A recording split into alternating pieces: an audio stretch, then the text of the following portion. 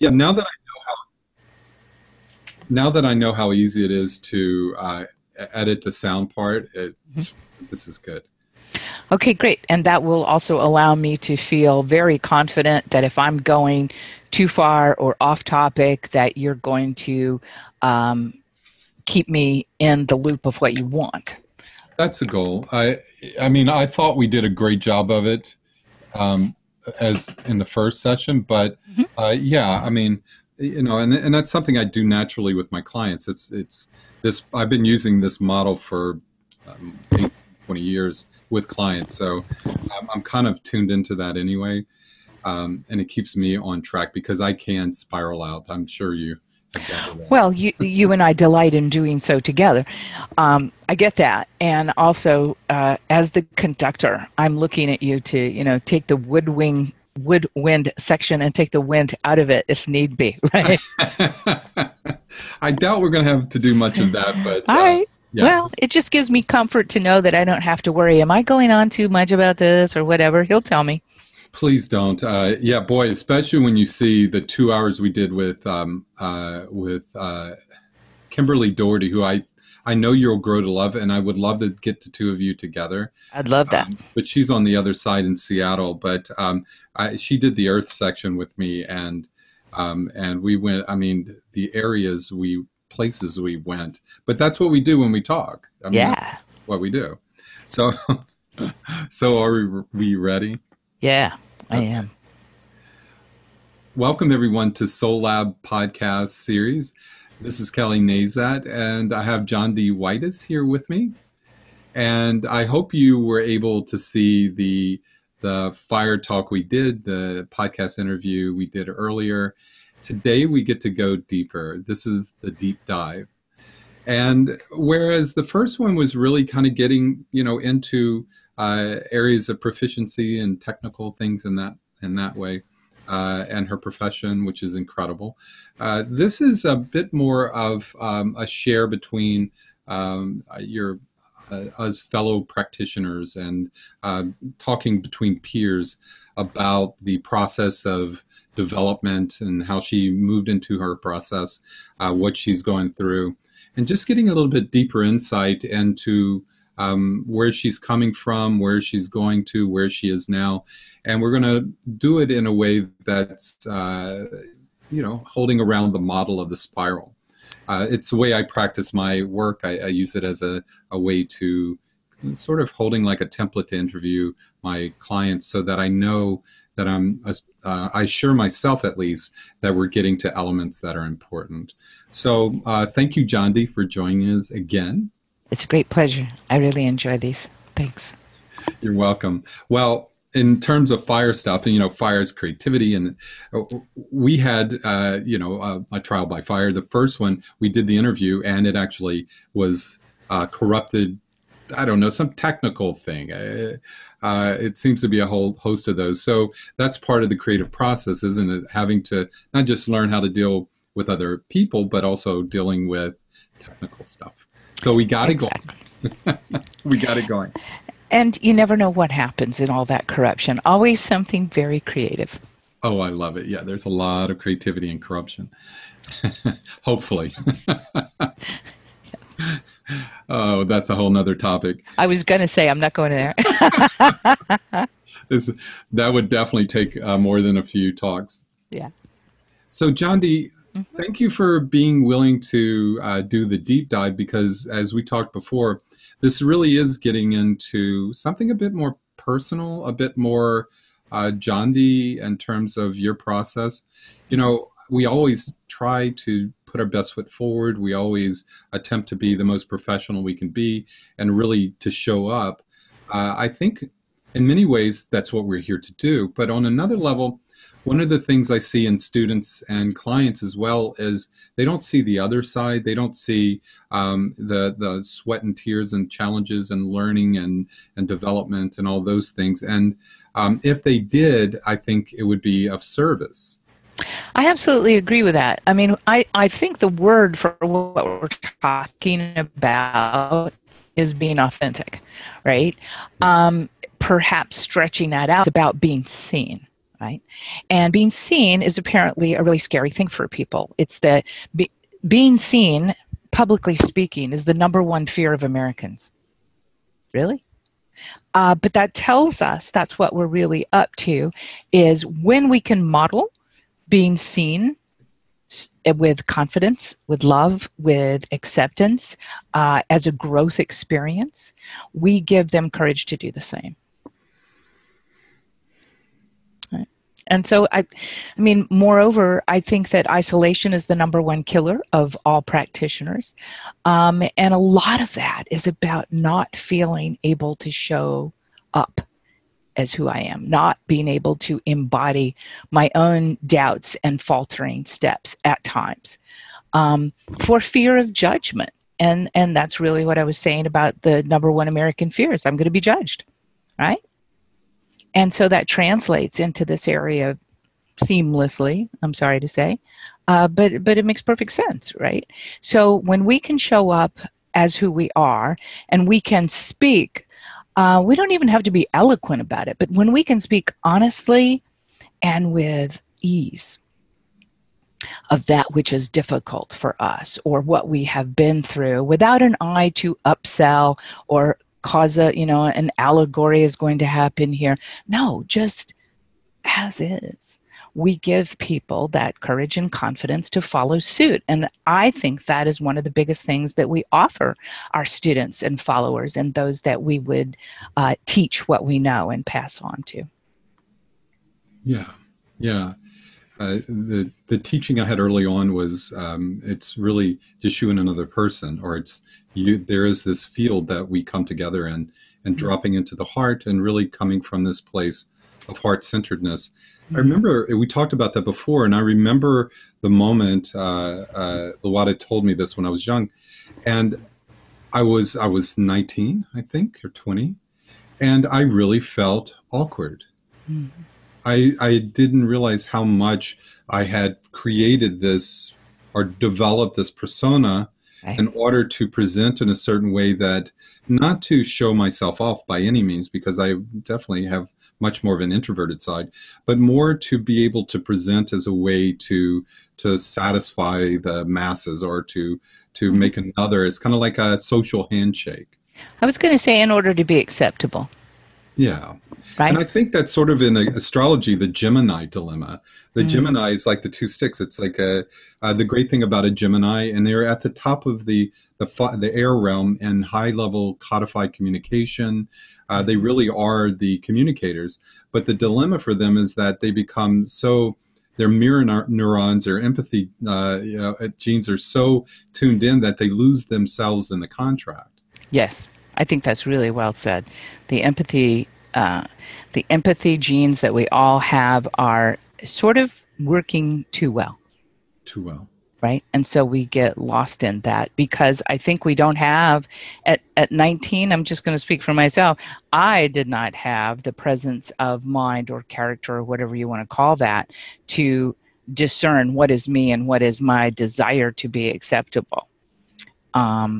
I did not have that, but I do I do remember trying hard to work it all out. And my mentor at the time went, "Who told you that you would be able to? I just want to know." High expectations. Yeah, I guess so. But yeah, that developed persona is something that is useful, but just like empathy, to a point, at which point it folds back in on itself and becomes degenerative. Which in itself is a progressive process, because and that's a hard part when it starts to fall apart. Mm-hmm. Because mostly we panic at that point, right? And panic is not good for thinking. Much. Mm-hmm. Not Right. good for much. Well, that we were talking earlier about Carol Dweck's work at Stanford and the fixed versus the growth mindset. Mm-hmm. And I can remember very well the fixed mindset for myself, and thinking, oh my God, I've got this ability. I know this amount. I remember being young in school and thinking, I don't know what they're doing. I don't get it, so I'm not going to get it. Mm-hmm. Whereas the growth mindset would say, oh my God, this is a great challenge. Well, not to throw my forebears under the bus, but I was raised very fundamentally, and somehow just came in knowing that that wasn't right for me. Yeah. Right? Knowing that there is more than this is, to me, this idea we're talking about. It is the open rather than the fixed. And when we're surrounded by people who have fixed, we we automatically behave in some very common ways, right? One, we're going to fight it, and we're going to be right, and we're going to convince them, and right, we're going to open up that mind. And the other is maybe you shake the dust off your sandals and you just travel to another town, you know. That spectrum, I think, pretty much describes it. And it takes a maturing and a practice and a thoughtfulness to say, you know what, resting in the middle of that's just the way it is for them right now, and then not attaching it to ourselves doesn't mean anything particularly about us unless we make it that way. And I think that's a really helpful thing to turn people onto is what if it were not a case of either of those kinds of actions, but simply just being in that space of acceptance, I guess. Lovely place to be, right? I mean, that's that admonition to just be in a place of heart-centeredness, of love, Mm-hmm. which brings compassion, awareness, attunement. And if you can't get there, I think it's really okay. It's more than okay. I think it's necessary to say, what other place can I be in right now than this place? If I feel myself drifting either way, you know, when you can consciously catch that and just ask simply and childlikeness, well, what other place could I be in besides that place? I think that alone is going to help you sit in the middle of that spectrum happily. And I've mentioned to you, I think before, the idea of the bob and the wave Mm-hmm. is a beautiful place. And even if you get taken over by the wave, you have that moment, if you can see it, you have that moment where you go, oh, I'm being sort of oscillated. But I don't know if that's good or bad. It's just this place of oscillation. Right? And what does that say about opening up to be influenced and to be able to tune into that bigger flow that's beyond? We're so inner and inward focused, and especially as we're talking about the initial phase of fire is all about ego development, recognizing that inner fire, there's something unique coming through you, yet the middle fire is bringing that out into the world. And actually the hero in their home on the couch or in the bedroom my hero in the house of my own inner space is infinite. Man, is he accomplished? But it's when I bring him out, or he brings me out to the world and says, "Well, this looks good. Let's try it out." Yeah. Kind of Icarus-like, and there's some burning away going on. I think that's a whole concept of alchemy, talking about the psychospiritual calcinatio, the burning away. You say there is this fire inside, but there is something that fire knows about you, that you're an impure vessel, but that's okay. You have desires, you have ego, but that'll all burn away. And I guess it gets back to the C word all the time. You know, I think that's a conscious choice place. It doesn't mean that I consciously know all. It just means I've consciously put myself in the place of asking or of questioning or being, or just maybe it's that primal question of, is it okay just right this moment? Is it okay just right now? The question. Yeah. And I think I have to consciously ask it, though, because otherwise I get carried away by my own neurobiology, you know? You mean carried off by thoughts, carried off by fear, Panic, emotions, right? somatic expressions, all the elements. Hmm. Absolutely. And succumbing to my biology is probably not what I want to do. I embrace it, but I don't know about succumbing to it. And so I just, I guess I'm constantly reminded of, and that's a lot of work I do with people who have, let's call it repetitive anxiety kinds of habit, is what I call creating a new normal for yourself. right? That encompasses the idea of let's just stop and ask the question. That's not a habit they came in with or they have at present. I don't know which. It's different for everybody. But in helping teach them how to do that, we help them in the way that we just said, not be succumbing to their biology or their habit that they formed, but consciously creating a new habit that serves them better. Yeah. Well, I saw recently in the Harvard Review that they were talking about signs of high-minded leaders and those that are successful. And one of the keys was, do they ask questions? Mm. And that speaks to your open mind concept, Carol's concept, right? Yeah. Open, ask questions. Open is always looking and taking notes. Receptive. Receptive is a great word. I like that. Yes. But it has to be. I can't imagine how that report that you're speaking of would be able to do that if it was closed.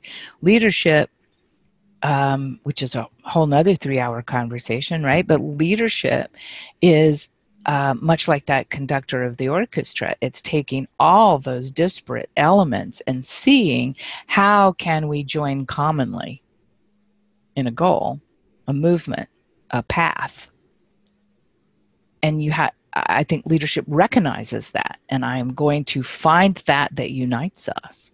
And in order to do that, well, I have to recognize that you're not thinking the same thing as him or her or me. And yet. How do you hold that? I mean, how do you see, if we're looking at that in that way, as a person, as a personhood, as a leader, how do you see that being held to be able to know your place in that process, know how they're seeing you, know how they'll respond and all that? How do you dance that? Well, I'm going to be probably just egocentric here, but being a child who moved all my life meant every situation is new and different, and you're going to learn from it, and you're going to take that with you in your suitcase when you go to the next place. Right? So it's very acquisitive sort of knowledge, and repeating that, it led me to this place. Also, I'm blessed to do for a living training and mentoring of people. And so I always go into it with the expectation that I'm delighted I'm going to get to share something, and I wonder who's there and what I'm going to learn from them. Because every moment, I think, is like that. And speaking to that leadership angle that you were talking about before, I learned at a very young age, probably strangely young, probably about the time I was 19, I used to do focus group moderation. Maybe they were desperate, I don't know. But the deal was, I learned very quickly how the entire room could turn on one person's energy, concept, the look on their face, and hilariously and badly, I learned, but I learned very quickly that you are always open to who in the room is not on the same frequency. Where is it going to come from? Because I would like to be prepared in order to meet that. And so, I guess in that moment, I started growing longer antenna. But I use this hilarious thing even so. I remember being in a college university continuing professional education class full of social workers, and somebody just came at me. And I have no idea apropos of what. I think it just finally bubbled up inside them and they had to, and everybody in the room swiveled and locked heads and went, just, what is going to happen? It was a very scary, palpably scary time for these professionals, because this thing unanticipatedly had just crawled out. And in that moment, thank you, universe. I had the presence of mind as well as the practice from a child who moved all their life to go, that's interesting. I didn't say that. That's what was going on. And I was able to take a breath, take a pause, just be in that present moment and move slowly towards that person in what I assumed was some kind of positive way and reassuring way.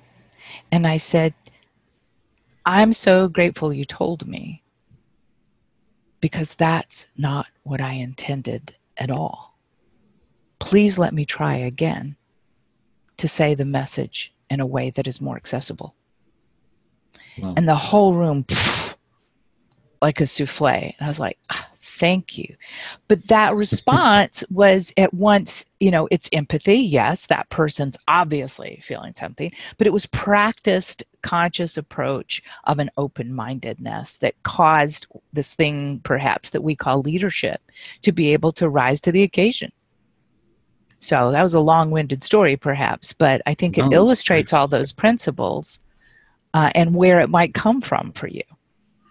And so as we're teaching new leaders, you are and I am for sure, in our jobs, in our avocations, we're looking to empower them with this self-knowledge, self-awareness, as well as this completely open awareness of the others that will be surrounding them. We're not sending them out with the expectation that everything's going to be great and everybody's going to think you're bee's knees and no one will ever challenge you on that. We're not making that kind of person. Why would we? It's disingenuous at best. So, maybe this is just reinforcing what doesn't need reinforcing. But I believe that's part of how we teach others to help heal in the world, is creating that. Yeah. As you're saying this, I'm of course referring to my way of navigating through the complexity of this processing of being and becoming, the alchemy of self-actualization, if you will, and being what you're here to be. And that's why this mapping helps me, because it's easy for me to go into the complexities. I love that. The challenge is distilling it down into its essence so that it's functional, it's usable, and it's on point for how I'm to be in service. And so when we look at this first phase of fire, it's analogous to the hero's journey with Joseph Campbell. And the first phase is the hero awakens to this big journey and say, oh my God, this is exciting. I am so on fire with this. And the second thing is the refusal of the call. Or maybe it's the third. I think it's the second. But almost immediately, moving into fire two, you want to bring it out there. I wanted to bring this wisdom I found from the alchemy and the shamanic work that I had practiced into a clinical field. And I quickly found that there was no true place for it within the practice. And there was a lot of scrambling going back and forth. And much of the burning, the smell of burning flesh was my own. And it wasn't for nothing. It was once you take that task on, it's a self-undoing, and that's a good thing. That's part of the individuation process. But encouraging others to go through that fire. Say, no, take that out there, follow your bliss. There's something deep inside of you that needs to come through. Each of us, I believe firmly, that each of us has a directive that's unique, that's important to bring out into the world. And maybe we do it again and again and again, and sometimes maybe we succeed, sometimes we don't. But we have this opportunity. We are living processes and these reiterative patterns, right? And so when I'm working with clients or working with students, the one thing I'm looking for is what's holding them back from living into that authentic self. I mean, we use that term a lot, but it's a very important term. Who are you? What are you about? And how are you living that truth in a good way? In a good way, that also means, is it in resonance within and without? Right.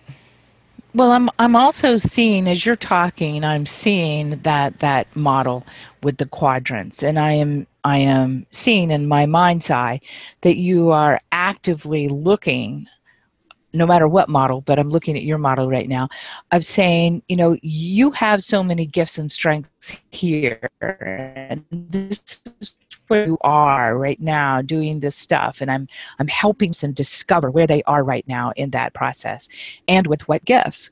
And also, that's the place where I think we're asking them, and knowing this about yourself and then looking at this kind of situation, what can you bring to it now that you know this about yourself, right?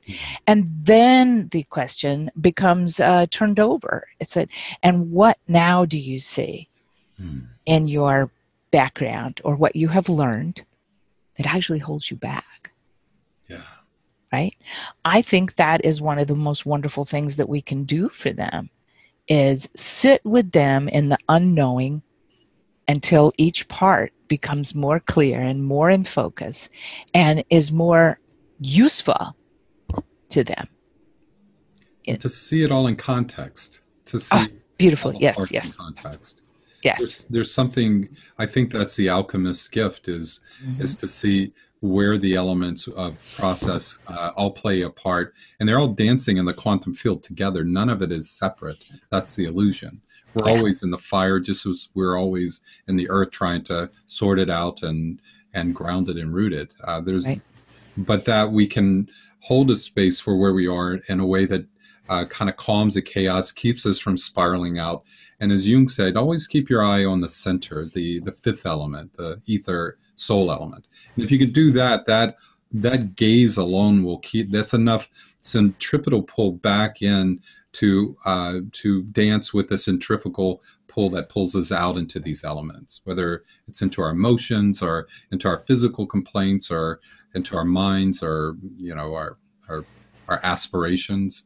There's always, and I think that's why the meditative practices are so important, whatever that might be, whatever helps you find that center, a place of coherence that allows you to be in it.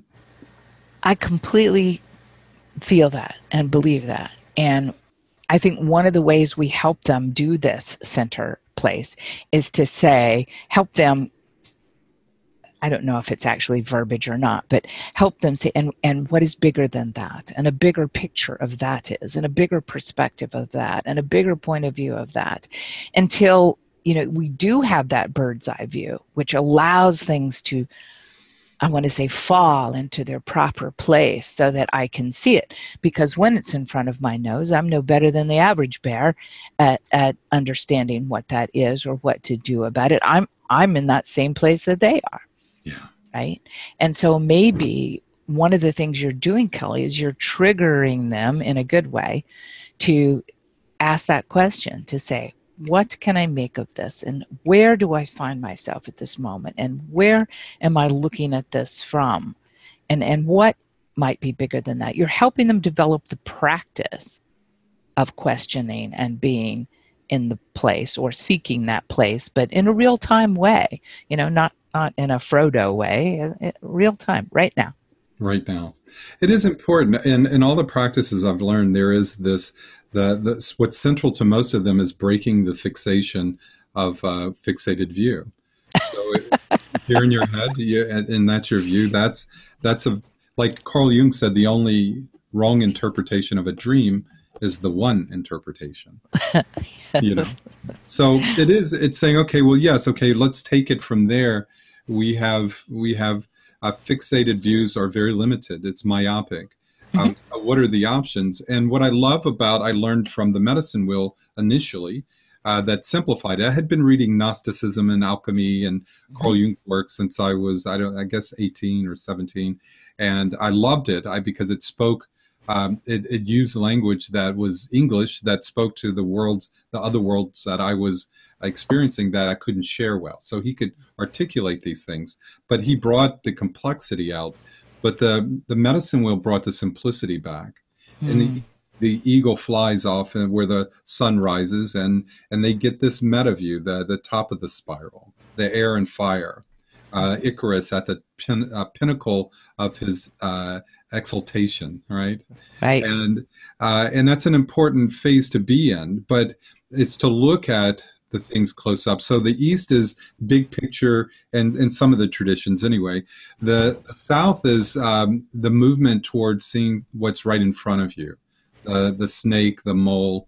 It's close up. So we've gone, and I practice this as a daily routine. I first wake up and I get my meta perspective and I see the big picture as much as Mm-hmm. I can. At 3, 4 in the morning, I get up, I do my meditations, my writings, but then I go back to sleep around 5 or so, get back up, and then I'm the mole, I'm the snake. Everything is my computer right in front of me, and there is a place for that. The reptile, its world is 2 feet and 2 minutes all around it, Mm-hmm. right?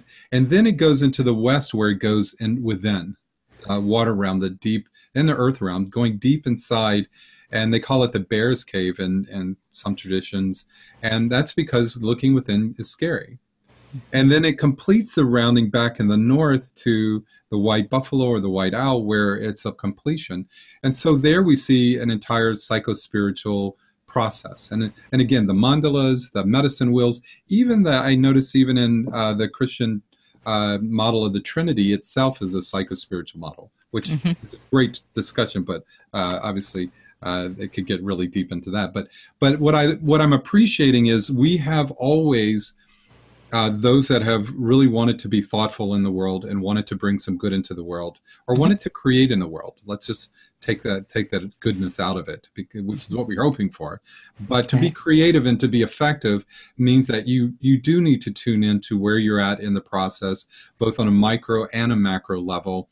And the simpler you can make that process, the better. I I couldn't have said that any better. I don't think. I mean, I'll just riff off it and say, yeah, I think that we have that capability for a reason. Yeah. Right? I think we need those, both of those, in order to be informing ourselves, right? In order that we should creatively respond, Yeah. right? So the question of what will you do with what you find? It's What always will you there. do with what you find? You're a mentor. You teach this work. Yes. What would you say are some of the key challenges, and maybe even offer some sense of a resource or a tool you would use for one of these challenges you might find with in a class or a client? Mm-hmm.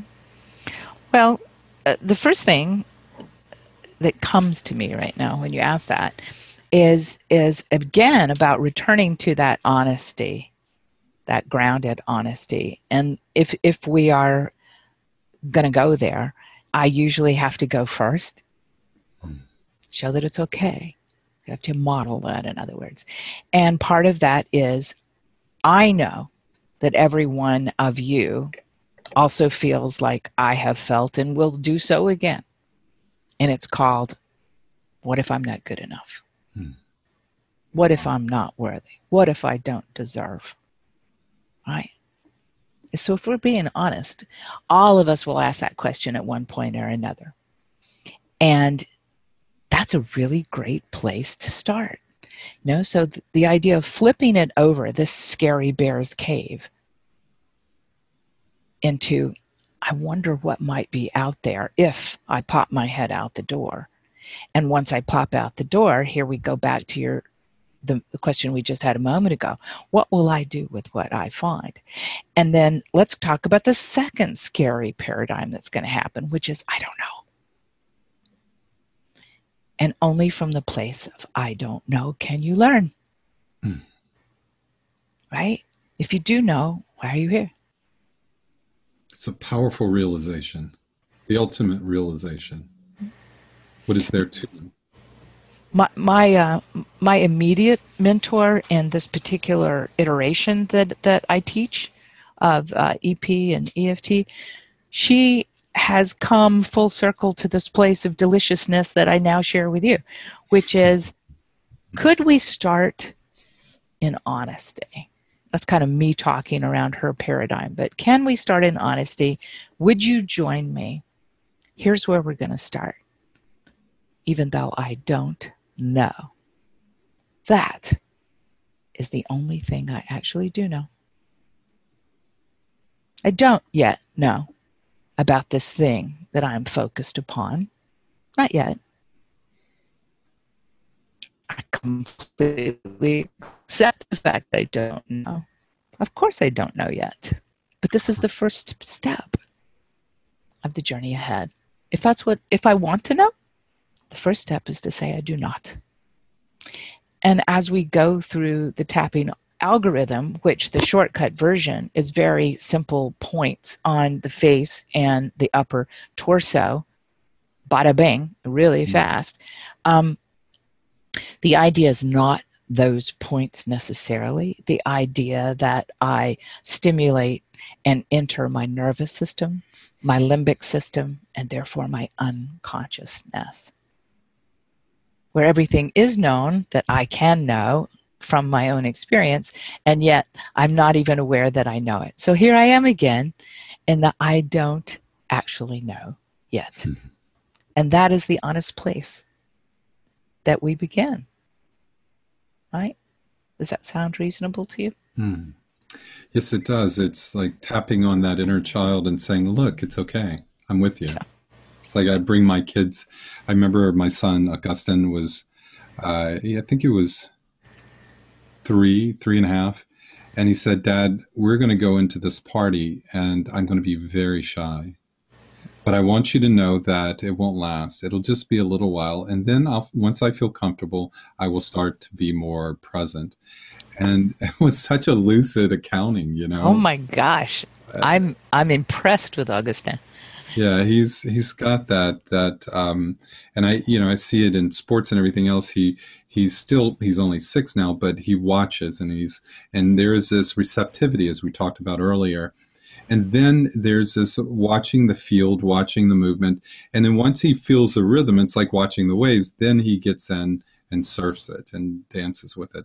And it's something that, I love the archetypal work for this reason, because we recognize fully that we're more than this monomyth, in a sense that we're more than this sort of singular self, that while there is a part of me that is the hero that wants to conquer the world and be a good do-gooder and make people come back into a loving place, there is this part of me that fears bringing that out, that fears not being good enough to take on the task ahead of me, that worries that I will do it in a way that ruins my opportunities of doing it right in a future iteration. And so I see it in myself and I see it in others, and it's a natural part. But in the archetypal work, just like in NLP or hypnotherapy, we can work with that part as another, as a part, not us, a part. And in that way, we could do. I played with my clients. We did tapping on the parts, and at one point, and yeah. But the idea is really kind of to tap them on the shoulder and say, "I'm with you. You're not alone." Well, absolutely. I think even if we go all the way back to just a little Maslow pyramid, the idea of safety is not alone. Yeah. Right. And so that's why I'm saying I think that you're absolutely on it, in that we have to model that for them. Oh, well, no dragon came out. Okay, good. Maybe I can, is the implicit knowledge. Maybe I can survive that also. Maybe it's safe for me also. And then the other thing that you said that I find delicious, and I'm so glad that Gary Craig put so much NLP into the EFT paradigm, is that I must look at the parts, because I can see the sum if I'm in a big picture mode, but mostly we can't. Like you said, we're rather myopic. And so the only honest way to deal with things is to deal with the parts, the part of me that. And often I do this when I'm in groups with people. I'll go first. The part of me that, and the part of me that, and who else has another part? Tell me, I'll be the scribe. A part that what?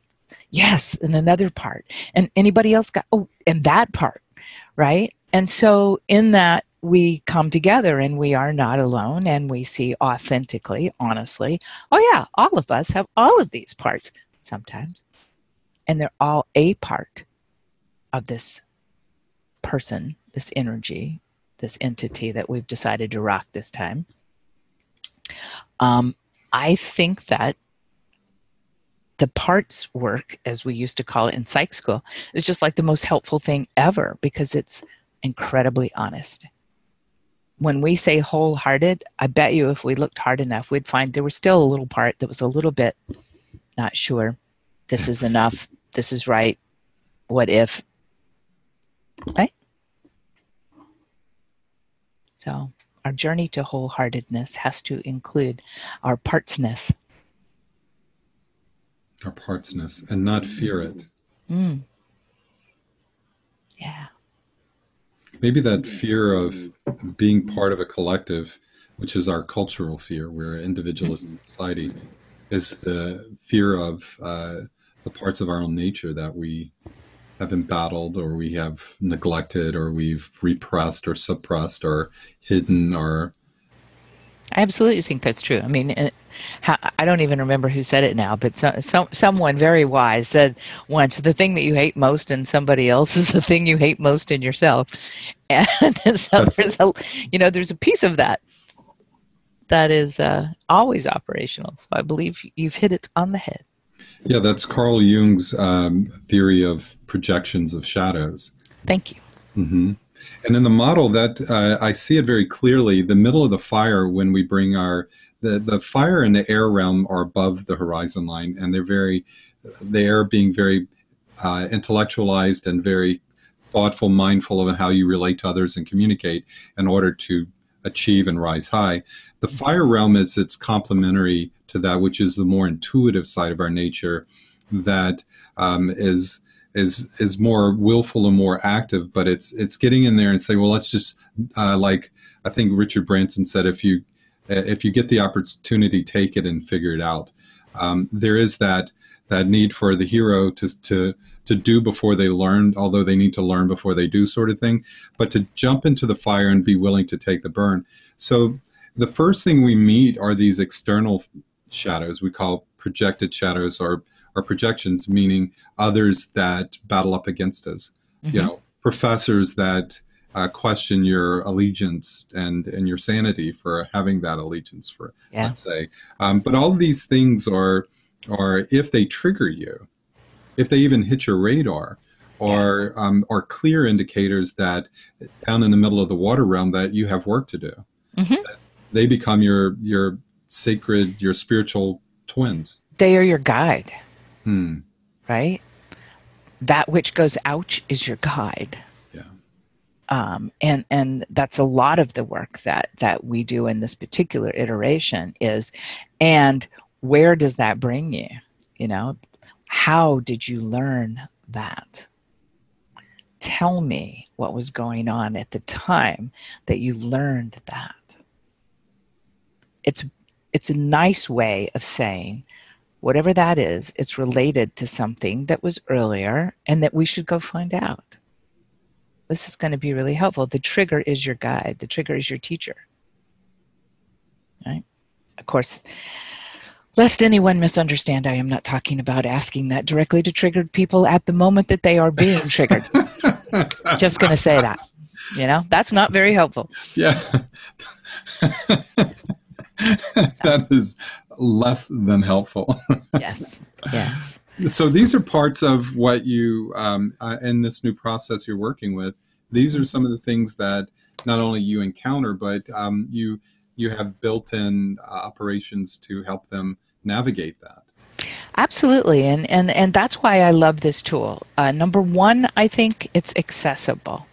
And this tool being, for those of you who may have dropped in, this tool being a part of the energy psychology and energy medicine field that is commonly called tapping, and this particular iteration that I like best is being called emotional freedom techniques.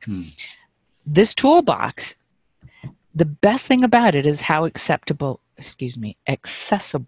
it is. That's number one in my book. Also in my book, number two is its innate flexibility. You can be 2 years old, you can be 20 years old, you can be 200 years old. This is going to be wonderful. You can be in psychopathology, you can be in daycare. It's going to be wonderful. And so these two things, I think, are its greatest feature. Okay. Paradoxically, it's the thing that makes it the least helpful in clinical field trials because it is so flexible and because it's personal iteration is sort of a design feature. The only way that you can actually use it in clinical field trial research is to do the equivalent of going, give the researcher this paper, have them read this paper in order. Do not vary from this paper, because otherwise you can't isolate all the different variables that you would get. You would still get to this marvelous result, but that doesn't work so well in clinical field trial research, which tells you something. But in this tool set of asking really great questions, and when I say really great questions, I mean human questions of the heart, human questions of the consciousness as we grow into it, along the line of actually what I had said before. The tapping actually does the work of entering the nervous system and the limbic system, wherein all those emotions are formed and labeled and revisited from earlier places that we store as memories, not in our gray matter, of course, but all throughout our body, every cell, cellular memory, right? And so in accessing them, we do that by stimulating any, actually, of the acupuncture points. We just happen to use a way to get to pretty much every meridian in the system as a total tune-up concept. Instead of diagnostics, which would need to be more in the licensed world of being able to diagnose. So we take that out. Gary took that out long ago as a stroke of brilliance. And he goes, oh, if we don't diagnose, you don't need any of that. Just let the tapping do the work. And the work of the tapping to me is to loosen and start immediately entering this not only limbic system of ours, but also the memory banks where all of our information is stored. And when I say, again, memory banks, I do mean it's all over the body, but I'm just trying to talk efficiently here. So it becomes very quickly accessible to us when I say things like, and what is coming to you now about that? Right? It's very conversational, but it's a very human question, because I don't know. And neither do they until they're prompted. And then they come out with it and they realize they do know. They just don't know that they know. Right? So in a sense, our healing journey, our guidance for them, is to help them rediscover what they know that they don't know that they knew. Open inquiry. Absolutely. So there's so much, so many rich traditions and tools within this elegantly simple, deceptively simple algorithm, because of what it does. It's not about us. And here again, we are aiding someone in processing what has happened or is happening for them, but we're helping them to get in touch with just becoming open to receive that, or re-receive it, right? Or see it in a different way. That's what the tool set is all about. So fiery intuition can actually come up in this kind of inquiry because we're open to it. We're tapping into it, not to be too punny, but we are. We're tapping into this place, this well of deep personal information and knowledge. And maybe, if we stay with it, be patient, it will show us its wisdom, not just its knowledge. Right? They say in the elements that each one has this a genius, that it's not just a chemical response or the rest. It's an intelligence. It's a God, if you will, within the element that speaks to us. So it has intention, it has directive, it has motive, and it knows the process. It knows how to draw you in, how to hold you, and where it wants to ideally lead you or ultimately refine you into the process. And yes, when we can drop into it, that genius does present. And yeah, I want to say inform you, right? Inform, It enlighten. it Yeah. knows how to draw you in, and it knows what its intention is, if you ask me, is to inform you, to Mhm. help you not just survive but thrive. Yeah, like a good guide would do.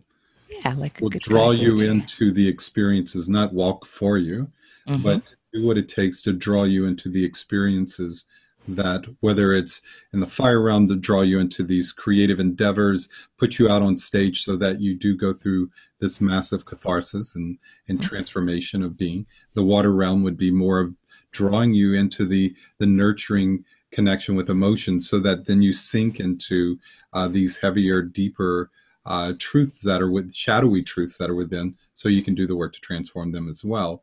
It knows the process well. I remember being younger and this thought in my mind about this. And people said, "You're so devoted to this path." I said, I think it has me more than I have it. I'm just trying to keep up and show up. I like that, and honor it, right? Yeah. Honor its existence, or my understanding of it, by participating fully. I What came up to my mind was the idea of, in the past, when we were more, let's call them simple people, simple groups of people, um, we had these experiences, and this time element was very different. We had time without distraction to, I don't want to get too poetic here, but I feel it very poetically. Time to look at the stars and contemplate. What is that? Who am I? What is the meaning of this? We also had these, as you said, catharsis experiences where we had rites of passage. We had functionality as a goal and purpose that was easily discerned. My job is to, our purpose is to.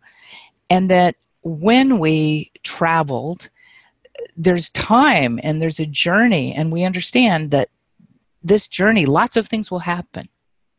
And when we return, we're bringing back lots of things for the good, the benefit, the group learning. And we don't usually live in this kind of place anymore. So the obvious experience is, you'll see some people, I'm not saying adrenaline junkies perhaps, but I'm saying people who deliberately go for heightened experiences in order to feel that and learn about themselves in this heightened state, right? And then we have people that want to go the opposite way, in a decompressed state, into retreat, into silence, right? Into a different warping of time, of their experience of time. And so all of those, though, I think are just what you said, that the guide takes you through those experiences as someone that you're trusting knows the way and can hold it together, or can hold it safely and hold your hand. I am not alone. I have a guide, but the whole point is for us to go through experiences and be able to learn from them, internalize them, and then creatively spew forth this very individualized iteration of the learning. And as I used to say, that's why there's so many of us. We That's need all those iterations. We Yeah. need all of them, and all of them, and in that issue of, well, God, that's a an important topic and distinction is um, the importance and nature of diversity. Mm, mm, mm, mm, As we simplify in our minds this process of being and becoming, the I was talking to a client recently, and about how the more she sees in the world, the more contracted she gets. And I said, well, that's a natural consequence for everyone. If you try to possibly take in all the world events, and if you've traveled, mhm, even if you traveled out of your own hometown, the novelty is can be overwhelming. But this world is filled with all, like the Buddhist saying, all the good and bad is in the world. It'll never change. The dark, the light, it's all mm. there. It's really a matter of what you focus on. That is what you will become, because you will be influenced by it, and you'll be a energetic participant in that. The energy realm, the fire realm, is also seen as this energy realm, as Sadhguru talked about the four yogis and that didn't get along very well. It's a great video, YouTube video, if you've never seen it, just called Okay. the Four Yogis.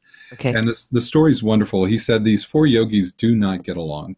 One is I forgot the different names, but they're Kriya Yogi, Bhakti Yogi, and jhana yoga or something, but they each represent the four elements Okay. essentially. And the energy yogi looks at the others and says, "Well, you all got it all wrong. You're attending to matter, and really everything is just energy patterns." And then of course, the intellectual yogi says, "No, well, you're all just intellectually lazy, and really, the world is all about getting your head straight and getting your mind straight." And the bhakti yogi, the earth yogi, says, "No, you're all just lazy physically, and creating all these philosophies to avoid hard work and taking accountability of being human." And the emotional yogi says, "Well, you're none of you have the emotional intelligence or depth, so you're moving out into these arenas to escape that." And so anyway, the four yogis are walking through the woods, and a big storm happens, and they need to escape this thunderstorm. The bhakti yogi knows where a dilapidated temple is, so he leads them there. They all run there, and the walls are down. It's a small temple, but they're hugging this deity to escape this storm, impending storm. And in the midst of that, they're not hugging it because they're in love with the deity. It's just there to get out of the storm.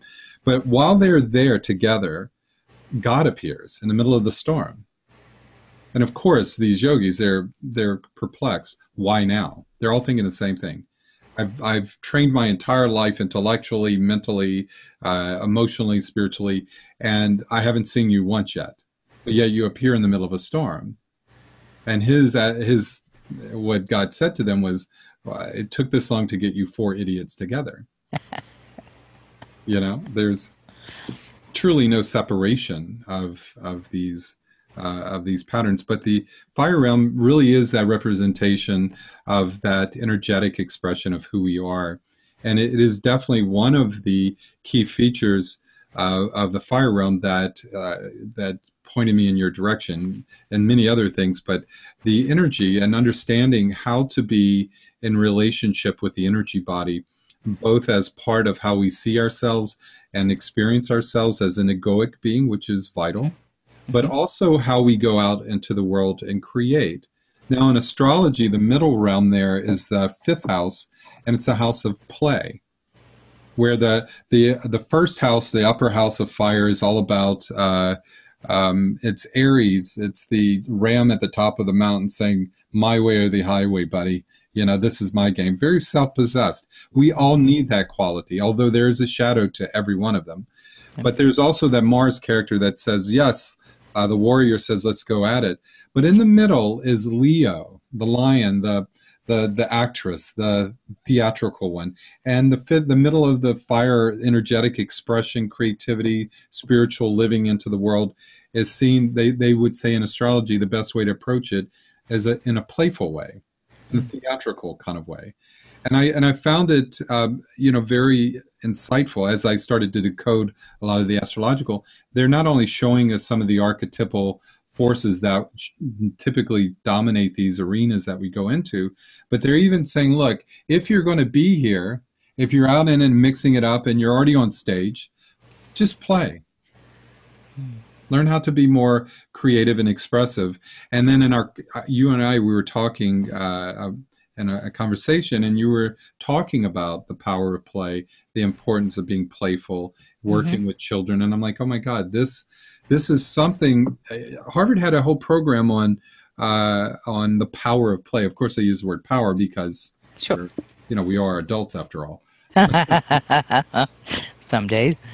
So, what would be some of the we talked about it before in the first interview, but Mhm. what are some of the things you could speak to in terms of play and that you understand about energy and play and Well, creativity? I think it's a really good time to talk about that because play is by its My idea of play is by its nature open.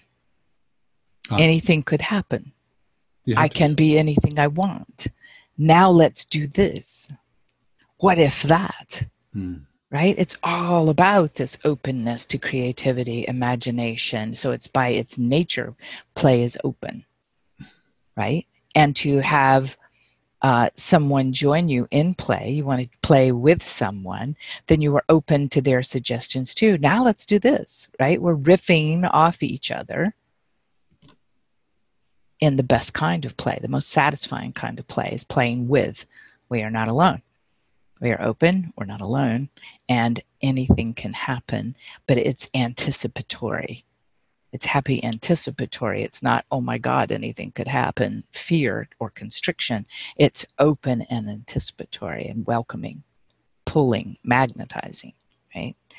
And so there is great power in that. Thank you, Mr. Harvard. There is great power in that, but it's power of its features embraced, right? Lived, used, taken out of the box, not just seen through the glass as a static thing. We have to experience it. So with a child, when they have not been shut down, they naturally do this. They are programmed to do this. Open investigation, right?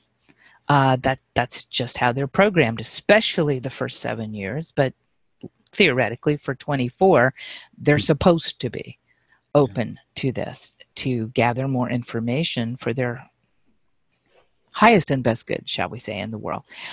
So with children that haven't been shut down, I think it is the absolute way to work into their creativity and their power by inviting them to investigate it with you, beside you, with you.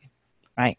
If they have been shut down, then our job gets a little bit more complex in that we have to, in my mind anyway, we have to reestablish trust and safety that it's okay to do that, to awaken, to open up again, to bring forth that has been shut down.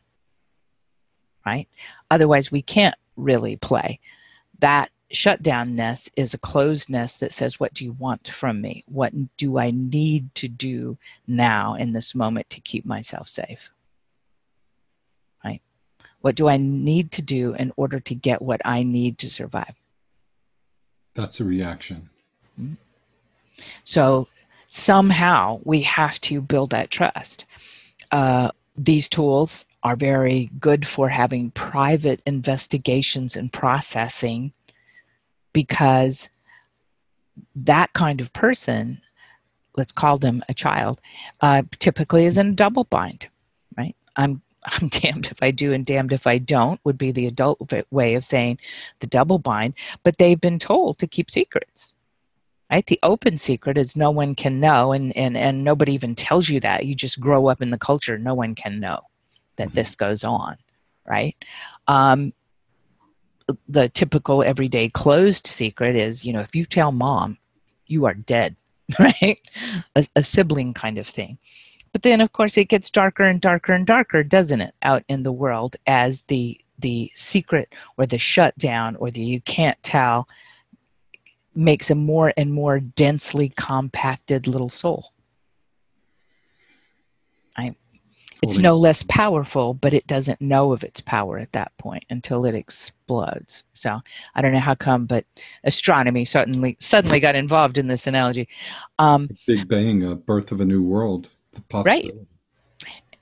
And, if you hook that to what we're talking about, that could be very deadly, right? Or it can be very liberating. It is totally at both ends of the spectrum possibility. But let's talk again, just about the play function. That is helping them embrace all of the 4 elements in your chart. And in the EFT language, for me, the tapping is what processes down the funnel, the spiral, to make anew. I could be remembering anew. I could be creating anew. I'm not sure what's going to happen. There again, I don't know yet. That's the delicious part of it. I don't know what will find little one, but I can tell you that you're not alone.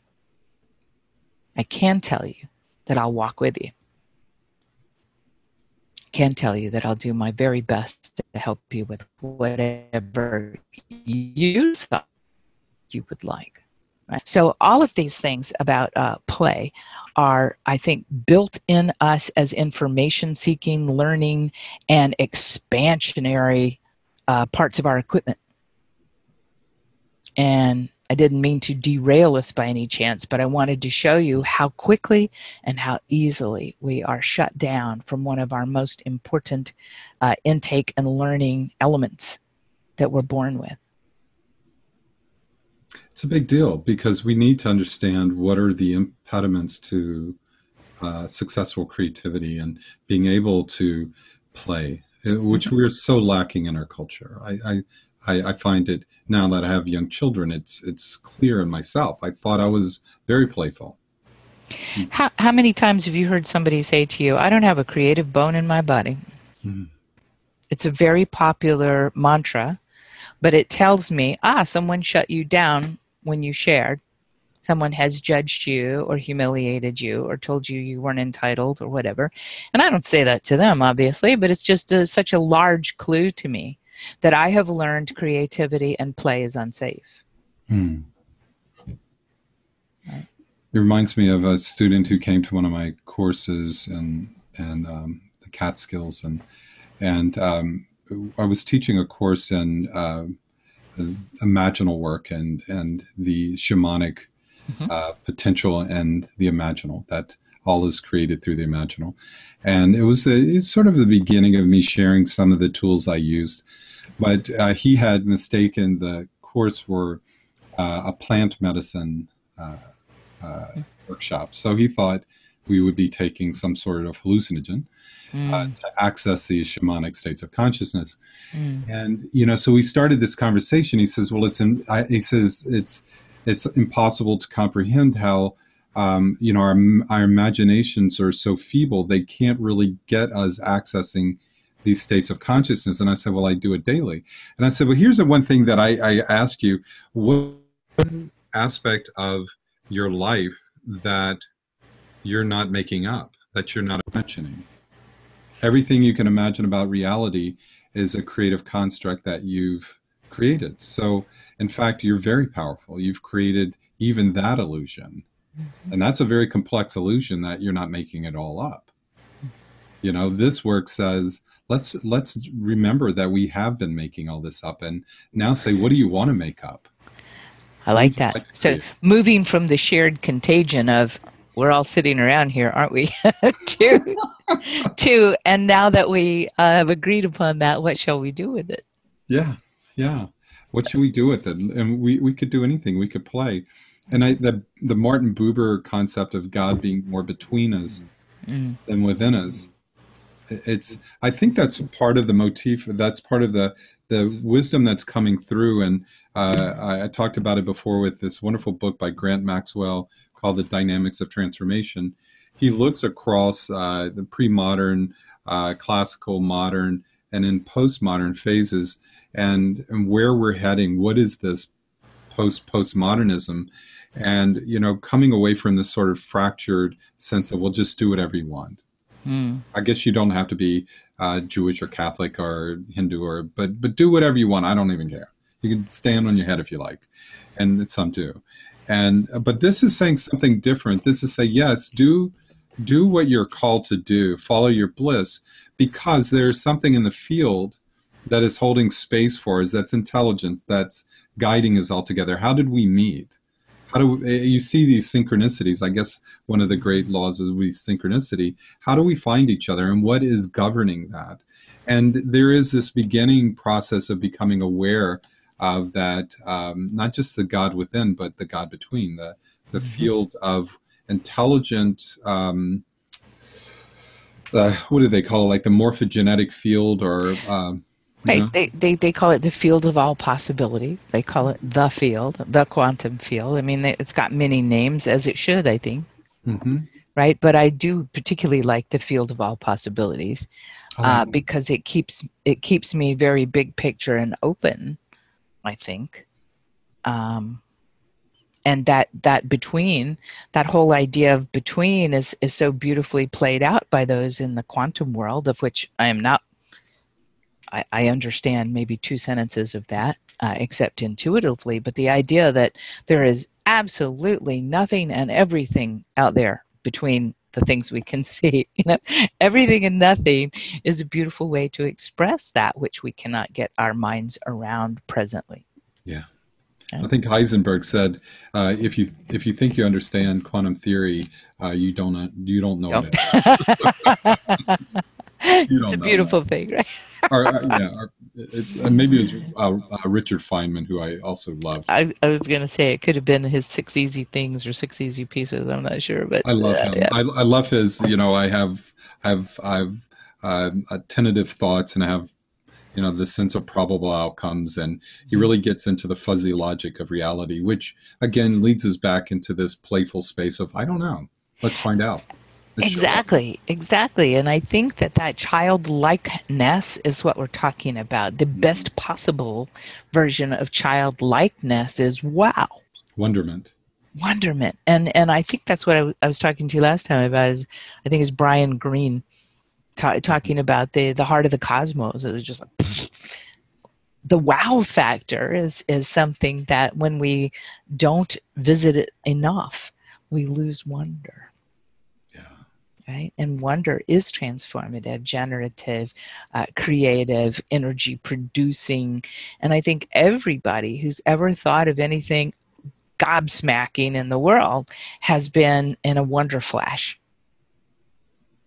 And it Always. just opens up the dilation. Everything opens up to be receptive. To Yes. say, Christ said to be like a child, to Mm-hmm. enter the kingdom of heaven, which is within. This, Yes. you have to be like a child, and it certainly isn't. Do what you're told.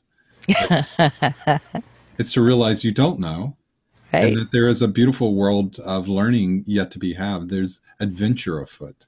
Yes. Yes. I love that adventure afoot. I do. And just, just listening to you talk about that. It's not just your face and your body language or whatever, but you are weaving that reality with just what you say in my book. There's adventure afoot, carries with it a supercharged, I don't know if I were a quantum person, I'd know what that is, but it's a supercharged missive of energy out into the world. And that openness receives it. Yeah. The closeness doesn't even feel it go by. I don't. It can to receive and then to transmit. And Mhm. in the space between, William James says it's something like the big miracle of our generation is we realize that we can change our thoughts and in a moment, and in Yeah, that moment we change our reality. there you go. And so that get into the whole concept of neuroplasticity Hmm. and the ability, as you were saying. I see, and I'd love to get your thoughts on what are some of the ways that you've seen EFT and your work and mentoring through the EFT and the rest, how you've seen it shift, because I've seen my clients, oh my God, they have such a fixed perspective. I remember with one of my clients who was a law enforcement guy, an older guy, but he still had a relationship with his mother that was very challenging, and to the point where every day he would slam the phone down after talking with her. And it was very intense. There was still that kind of childlike little boy stuff there. And we did the tapping and said, on a scale of 0 to 10, how intense is this feeling of being subjugated or this animosity? He goes, it's a 10. He said it's 1,000. I don't know, but and then when we were done with the first round, mind you, I said, so on a scale of 0 to 10, where is it now? And I see his eyes darting around looking for it, but I see in his whole composure something has shifted. There was a sense of peace that came over him because that bubble of that been so sacredly held and Hmm. and protected, never questioned, just reacted to. Reaction is not defense against it. It's a in a very real way, a way of empowering the very thing you're trying to escape from, right? Hmm. So he's holding this without ever looking it in the face to unravel it. He just said, "No, she makes me mad." But in this tapping, this simple process, and I think there's power in the repetition, Yeah. just like with Ho'oponopono or something like this. Mhm. Repetition has a way of diffusing it as well. But he came out Sure. of it, and I saw him searching for it. And I said, Well, "What is it?" And he says, "I hold on, please, just give me a moment. I'm looking for it. I know it was a big deal. I'm not making this up. I'm not crazy." And then right. after a while, he's like, I don't know what to tell you. It's a two. Yeah. Well, Gary Craig calls that they're unable to bridge with their mind their present reality and that thing that just happened. Oh, They're but that's not so, able to put those two things together. And that's where we have what I think Roger Callahan, where TFT came from, said, maybe called that the apex effect. I am unable to put those two things together, therefore it must be something else. And so the apex effect is what we laughingly call when somebody goes, I think all that yoga is really starting to click in after you've been doing this whole other modality with them for 2 hours, right? Or 10 minutes, doesn't matter. Um, oh but the, God, that's a big one. Yeah. but the apex effect is hilarious, right? And so you just go with it. Why fight that? Let them come to that. But observing the shift is what you're talking about, because it is simply not there energetically, emotionally. It is simply not there. In my estimation, it's because the information has been received. And therefore, the sensation or the driver, the symptomology, whatever you want to say about that, no longer needs to exist, and therefore it does not. The dread to repeat is removed because the energy behind, and I think there's a very obviously it's got to be natural because it's endemic, right? Yeah, So there is this pattern that says you're not going to get beyond this until you move through this. The lesson's not done until you've been able to release it. absolutely. And I think that's a universal lesson. This is why you keep dating the same person, This, Yep. this is it. But it's also I I really think it's important for them to know that symptomatically, that is why that is going off. Because if you're not paying attention here, then I'm going to up the ante. I'm going to turn it up. I'm going to start screaming if you won't listen to me. Yeah. And that happens, I think, all the time. So when it is taken away, it simply ceases to exist because its job is done. Yeah. I Well, have now your attention. with Carl Jung's work in sandbox therapy, he proved very well that quite often the answer or the antidote it's not going to necessarily come in an arena that you're familiar with. If you're an artist, you might want to try expressing yourself through music, and Mhm. and looking at it elementally. We have this sort of I think a bit of a fixation around the air realm, around cognition, cognitive behavioral, which is air and fire.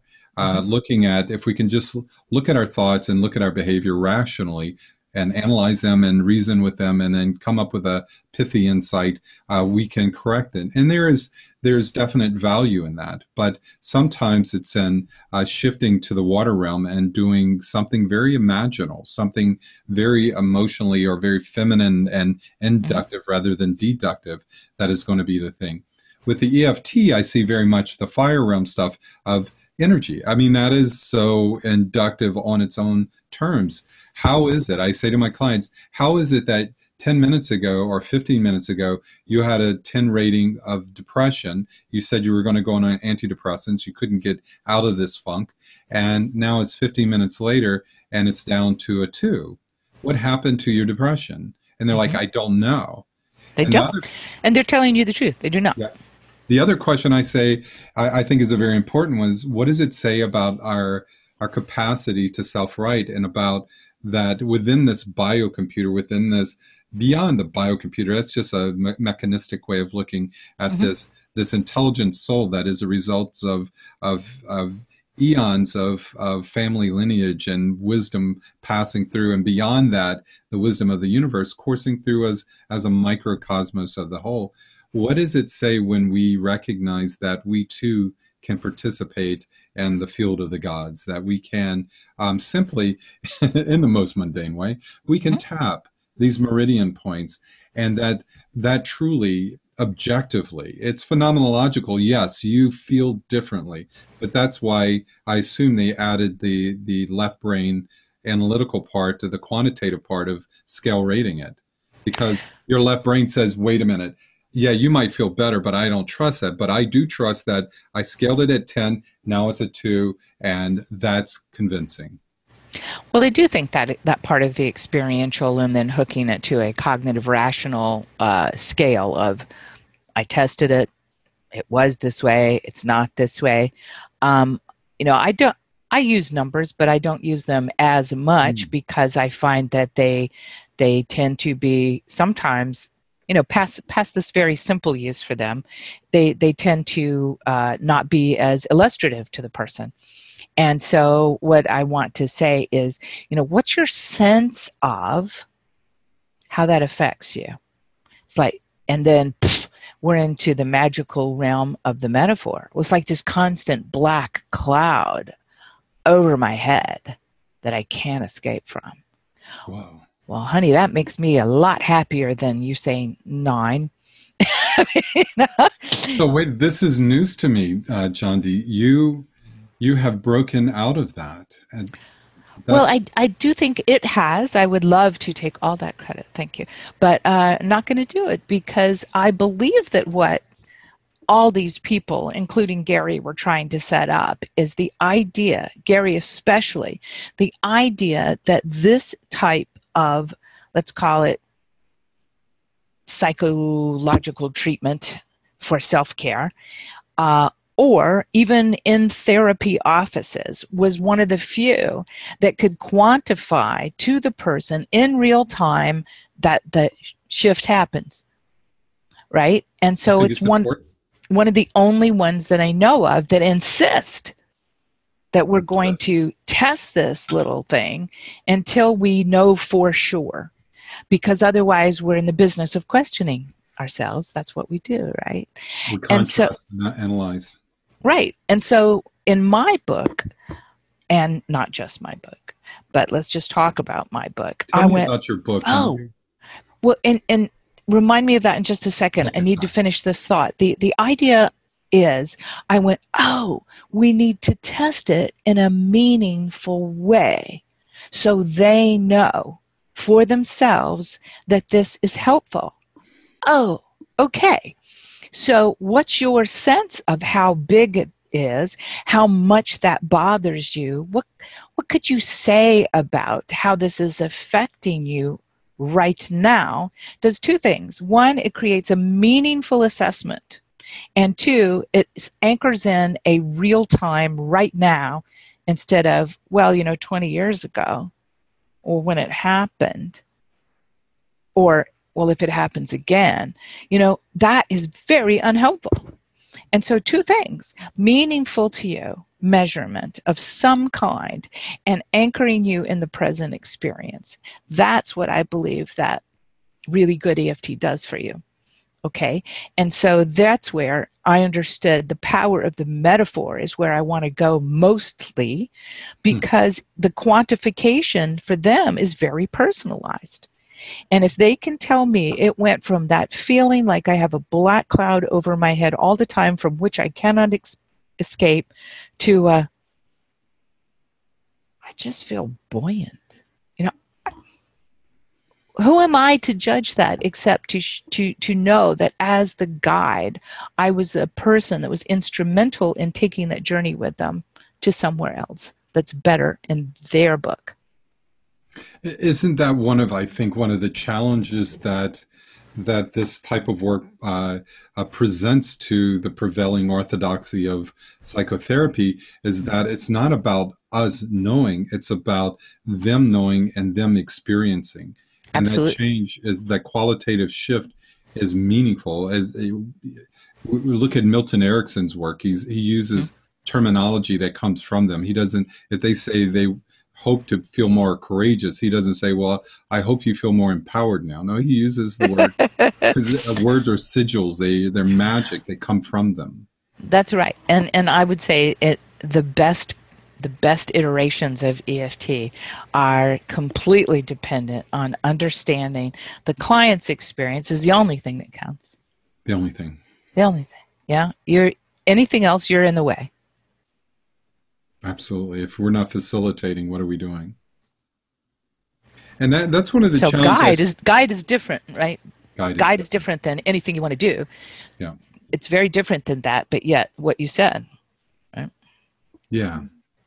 Well, in the work that I do with clients, we go through. It depends on where they're at. We go from where they are. So if they're in the middle of the water realm, that's where we go, Mm-hmm. and utilizing, of course, the tools that work best in that arena. But we always contextualize it, saying you're here going through this kind of gauntlet. Mm-hmm. You had been here, you went to here, and it's to help you get to this next qualitative state. So there is sort of this meta view anticipation that anchors in this anticipation of results happening and a gift coming through. So there's that meta, but when we drop into that one, there's always this sort of dialectics between thesis antithesis, or their projected desires and their feared shadows in each of the areas, whether it's identity or whether it's coming to this emotional sense of some inner truth. There is this maybe an inner truth they're feeling like, yes, I do have a deep inner truth, but the reason I don't want to get to it is not because I'm self-flagellating in that level. I want that, but next door is this dark dragon, and so we hold those up as counterpoints. Where they want to be, this part of you wants to achieve this, but this part of you threatens to drown you. What Mm. would happen? What is the synthesis that comes from, what is the resolution here? And it is very qualitative. It is they call it chunking up and And down, and down. right? Yes, it's I getting mean, to something deeper, something higher. That's the intention behind these phenomena. I think that's well said. It is on a scale, on a vertical scale. It is both, and it slides effortless, effortlessly. It's a good one. It slides up and down, chunking up. So knowing all this, what could you say about that now, right? And it also chunks all the way down. And under that, and under that, and more specifically, that means, and how is that for you? And right now, the feeling of that, or the location of that going off in reflection in your body right this moment. It's like smaller and smaller and smaller and smaller and smaller, because at its essence, EFT is a deconstruction tool. And what you and I learned in psychology school, if I may be so bold as to speak for you too, is an additive experience, a Sure. synthesizing experience. And so I routinely tell the licensed people who come through my classes, this tool is your upside down tool. And you will purposefully want to use it when you want to deconstruct something instead of make meaning, which is an additive or constructive way. And so I see it as purposefully deconstructive, which is going to be really helpful, right? Otherwise, it's the whole ball of wax, the whole bowl of spaghetti. And I go, how is that working for you? Right? It's the only thing that I actually like that Dr. Phil says. So how's that working for you? How's that working for you? Yeah. Yeah, it reminds me. I was reading the kids recently through the Looking Glass Darkly. Nice. Yes, there's this the upside down world, the other realms. Mm-hmm. I think we're ready for that. I mean, and certainly in the model, there's so many things about it that help me, but mostly it helps me. It's a model for synthesizing all of the different models that I work with, different traditions, ancient, modern, but left hemisphere, right hemisphere, fire and water representing the right, and left and right are air and earth. But there is this other dichotomy, as you were talking about, air and fire being above the horizon, ego, future oriented, constructive, projective, and that sort of thing. But the feminine counterpoint is the earth and water, and it's holding space for something generative new to come through. But it's also the water realm of cleansing, of inductive, open ended connection to source, and the different traditions from the shamanic way, they talk about this three-part self. So in the middle, right at the crosshairs, would be conscious self. Mm-hmm. And the Huna, they talk about that being the Uhani self, the conscious self. And then there's this upper self up in the top of the fire and air, which would be considered more the Amakua, the higher self. And the Amakua is connected to the Po Amakua, the council of higher selves. So this sort of spiraling out into this collective source of wisdom from the heavenly realms. So it's like a torus, and all of that comes funneling down into the Uhani conscious self, heart centered, and it opens back up and spirals back and kind of roots out into the lower self down that vertical axis at the bottom of the spiral, that they would consider the Una Hapili, the basic self. It's a very simplified notion, but so even if we're in that central axis of self, which is very introverted when we're in there, you can't see anything going on from the outside, but you can rise from the center of stillness up to this higher level in all the traditions to connect with what we would consider maybe our higher self, Amakua. Mm-hmm. But we can also descend down into that intelligent source that is part of our embodiment as a human being called the Unhapili, this 90-something% of us that is very much, at best, a third grade child. And so, my clients, I tell them, they say, well, this is ridiculous. I'm an intelligent person. I say, yes, but do you remember every turn you took getting here, driving here? What were you thinking about on your way here? I bet you know that more than all the things that took place while you're driving. We tend to drive very automatically. We have because we have an autopilot. Exactly. And this autopilot does a lot of work for us. And I think a lot in this work is sort of diffusing a lot of the alarm bells and the old patterns. I see in my work there this sort of notion that looking at Peter Levine's work and trauma therapy and the rest, and that when there is a very strong experience beyond just trauma, something strong enough to impress itself on our central nervous system, I look at it like it resonates and it creates a spherical sort of nodal point that becomes an archetypal sort of situation in itself that says this type of situation exists in the world. Mm-hmm. And the point of it is that it's tapped into our central nervous system. It's like grapes on a vine. And they're watching, all of them independently watching for contextual cues that are similar to the original event, just enough. If you're mugged crossing through a blind alley, you could be on your iPhone 20 years later and you still jump when you see somebody come out. Why? Because that turned from a grape to a sphere of influence. And so I see that very much in the energetic work and energetic healing, energy psychology, is we're able to tap into that and to conjure it up and to hold it both in right brain experiential, inductive, big picture, whoa. And we do know, of course, in research that it's not the left brain analytical, reductive, earth and air side of us that actually changes our habits, our habitual mind. It's really the right brain. Exactly. But moreover, I think it's sitting in that corpus callosum between the two that is the middle path that is really where the work is. And so I love that with the EFT. It's holding both the rational left brain, the analytical, and the inductive, big picture, messy, scary, theatrical.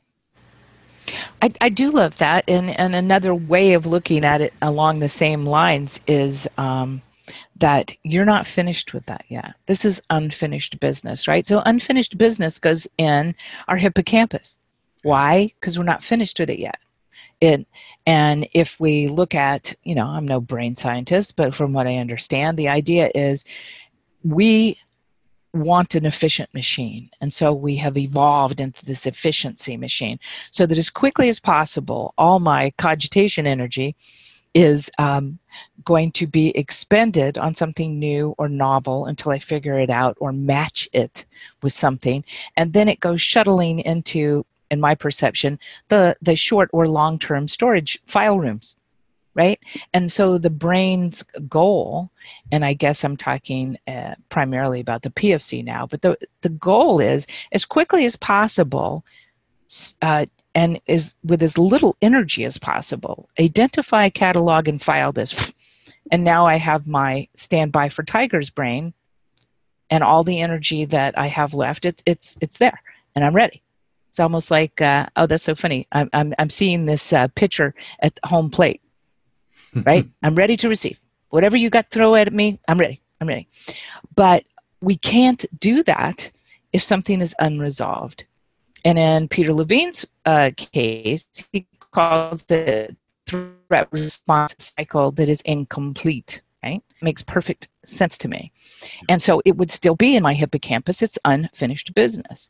And it's also right there, so that the minute something that matches that unfinished threat cycle, it's going to, in EFT talk, trigger me in the same way, because it's still there in a threat response mode. So whatever's going on. Temple Grandin did a lot of great work around this from her autistic background, put that to work for animals, right? And so when I have a great love of cows and things like that, because I grew up around them, but that simple creature is so heightened to novelty, right? And so the novelty scares them and they scatter, right? But if they are to see something hanging on the fence post, that's enough to prevent me from going forward, right? So people are very much like that when they start looking at it. Or let's say before it was a yellow jacket hanging there, and now it's just a little piece of yellow plastic, but still it's there. And let's not talk about colorblind and all that. I maybe got the wrong analogy, but the idea is I am an associative creature, as are a lot of mammals. And so my doggy brain, my mammalian brain, my limbic system, my middle brain, all the same thing, they are associative all the time. And so what EFT so beautifully does is finds where the associations are, and all of what in EFT is called aspects, which are pieces of this experience. And now where I think Peter Levine's work ends and Robert Scare's begins is the idea of Robert Scare's neurology experiments over the years and his deep thinking on this, is that we create the equivalency of a trauma capsule. And the trauma capsule is a way of saying an encapsulation of that event and absolutely every piece of data that was taken in at that time, just before, through, and just after. The reason that we encapsulate is so we can escape. I can't really contemplate this right now. I have to get out of the house. I have to get out of the car. I have to do these things. I have to run like hell. I'll think about that later, is the equivalency of that encapsulation, which is a survival feature. What happens when I get out of that experience and everything is fine and I'm clear, in the clear, that's when it starts to leak, because it's trying to complete the threat response cycle. But all the billions of data bytes in there are not actually the problem. It's actually probably a handful of those that are still activated, right? But our beautiful system is just designed to take in and like that. Oh, it's our dog's favorite friend, the mailman. Oh, Hey, come here, baby. Speaking of trigger, come here, baby. Come. Hi. Come. Oh, can you see? Oh, you can't see her. She's down there all activated. hi there, baby. Hi there, pretty blue eyes. It's okay. This is talking about immediate trigger. Poor baby. That is just, look at that look on her face, like, oh my God, your friend's out there. What's he going to do with Jeffrey? Oh, baby. Jeffrey brings her treats, and I was just going to say, I hear her reading her favorite book called There Might Be Treats. oh, and it just can't be helped, can it? Now, I have been conditioned to Jeffrey. Yes, she has. Oh, I'm sorry, baby. He's already long gone now. I'm sorry we missed that boat. Right.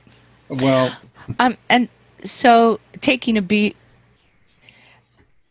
the way in which our body perceiving possible threat opens up the floodgates of sensory detail amassing is just a thing of beauty when you think about it. Mm. Every possible piece of information that I might need is becoming hyper available to me. Unfortunately, if we can't complete that threat cycle, that threat response cycle, and it all washes away into a file cabinet that is not activated, we have this hippocampi experience where it's still going on. And this is, in fact, the textbook idea about the veterans that we work with in EFT. Prolonged exposure is not helping this, folks. No. That's why the dropout rate is huge. Because who wants to do that all the time without resolution? All it's doing is just grinding it in, right? Same old thing. Yeah. So, the bad version of Groundhog Day, the movie. So this is what we're up to, is encountering all of these somatic, emotional, sensory, all these details, and finding out, I know it's not every single billion aspects. It's a few. Which one is most present to you now? And then we process it together. That's what we're doing. So what rises is what's in the field. What is heightened for you, right? In this moment. And it's always about in this moment, because that unfinished thing is still in this moment because it's unfinished. I like that. It's very Taoist in the sense that, if you go in the Qigong master, you say, I'm feeling anxious. They won't get into the external context of what's triggering your anxiety, unless it's some immediate threat to them as well. But generally speaking, they say, well, that's associated with the spleen. Mm-hmm. And we're going to work directly on releasing that dark chi or whatever is binding it up, because when it's in a bad way, it creates this effect that we recognize as an energetic response, an energetic response of anxiety, stress, worry. And the beautiful thing, just like with EFT, the results are practically immediate. Right. There is no wondering if it works or not. So true. And the meridian we're accessing in the algorithm is the spleen is included, along the triple warmer. Why? Because it is the one that is activated with that sense of anxiety or threat or whatever. In this moment. Right in this moment, right now. And there is nothing else. I think that's my favorite part of the I guess I would call it also the Taoist of it, or even the Zen of it, is that there's only the now, and let us deal with the now. Well, and in the bigger picture of it, developmentally, culturally speaking, I could see the value of these movements.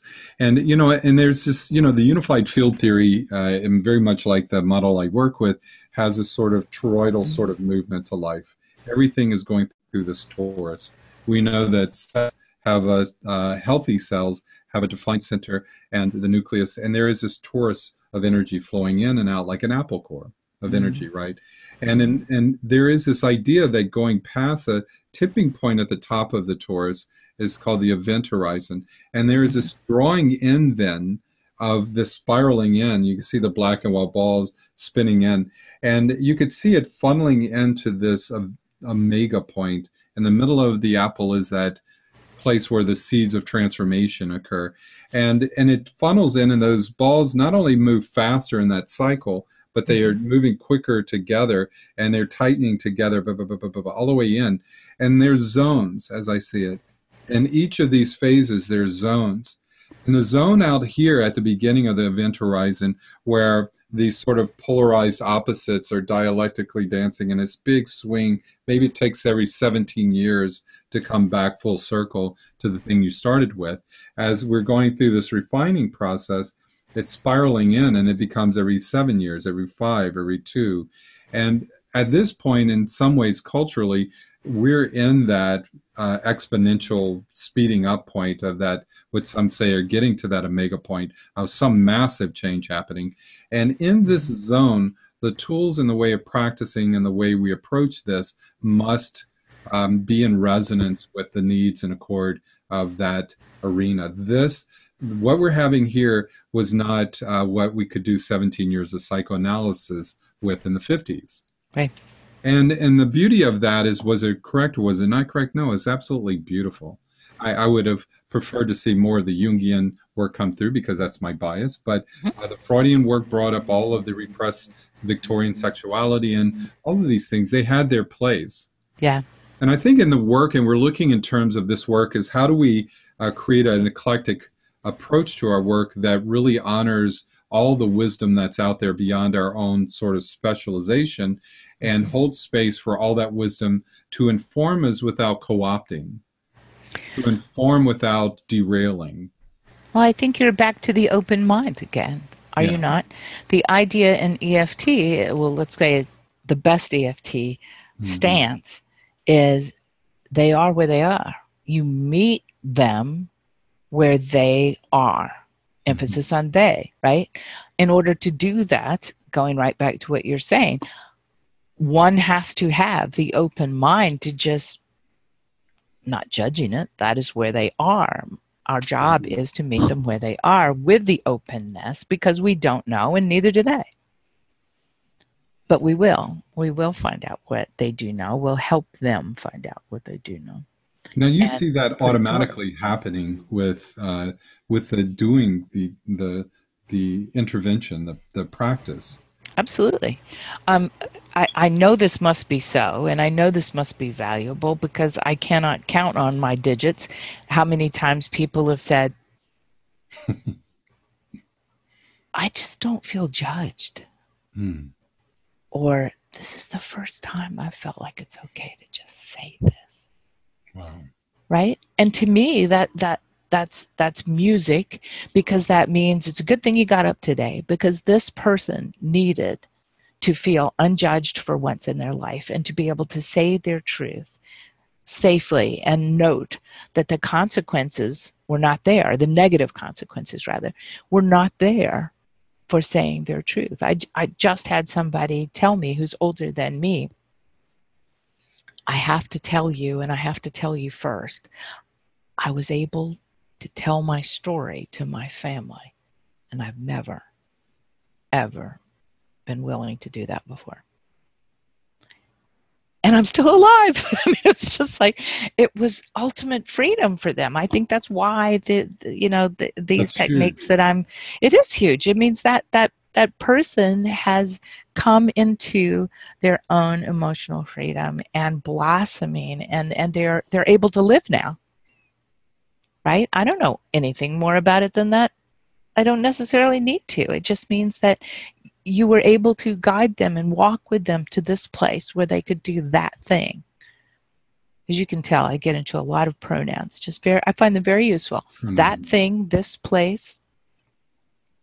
It's an important thing. I did this training with remote viewing, Mm, this CIA-based program, and right. and the big part of getting these very left brain people, very analytical, to Hmm. go into that very right brain function of being able to see into things, to actually see not just qualitative things, but actual experience, anything you can photograph. Hmm. And a big part of it you learn is essentially playing charades with yourself and Mm. breaking the fixation. They would say, okay, go 10 feet away from the target, and what do you imagine experiencing? Now go 15 minutes ahead, go Hmm. 20 minutes behind.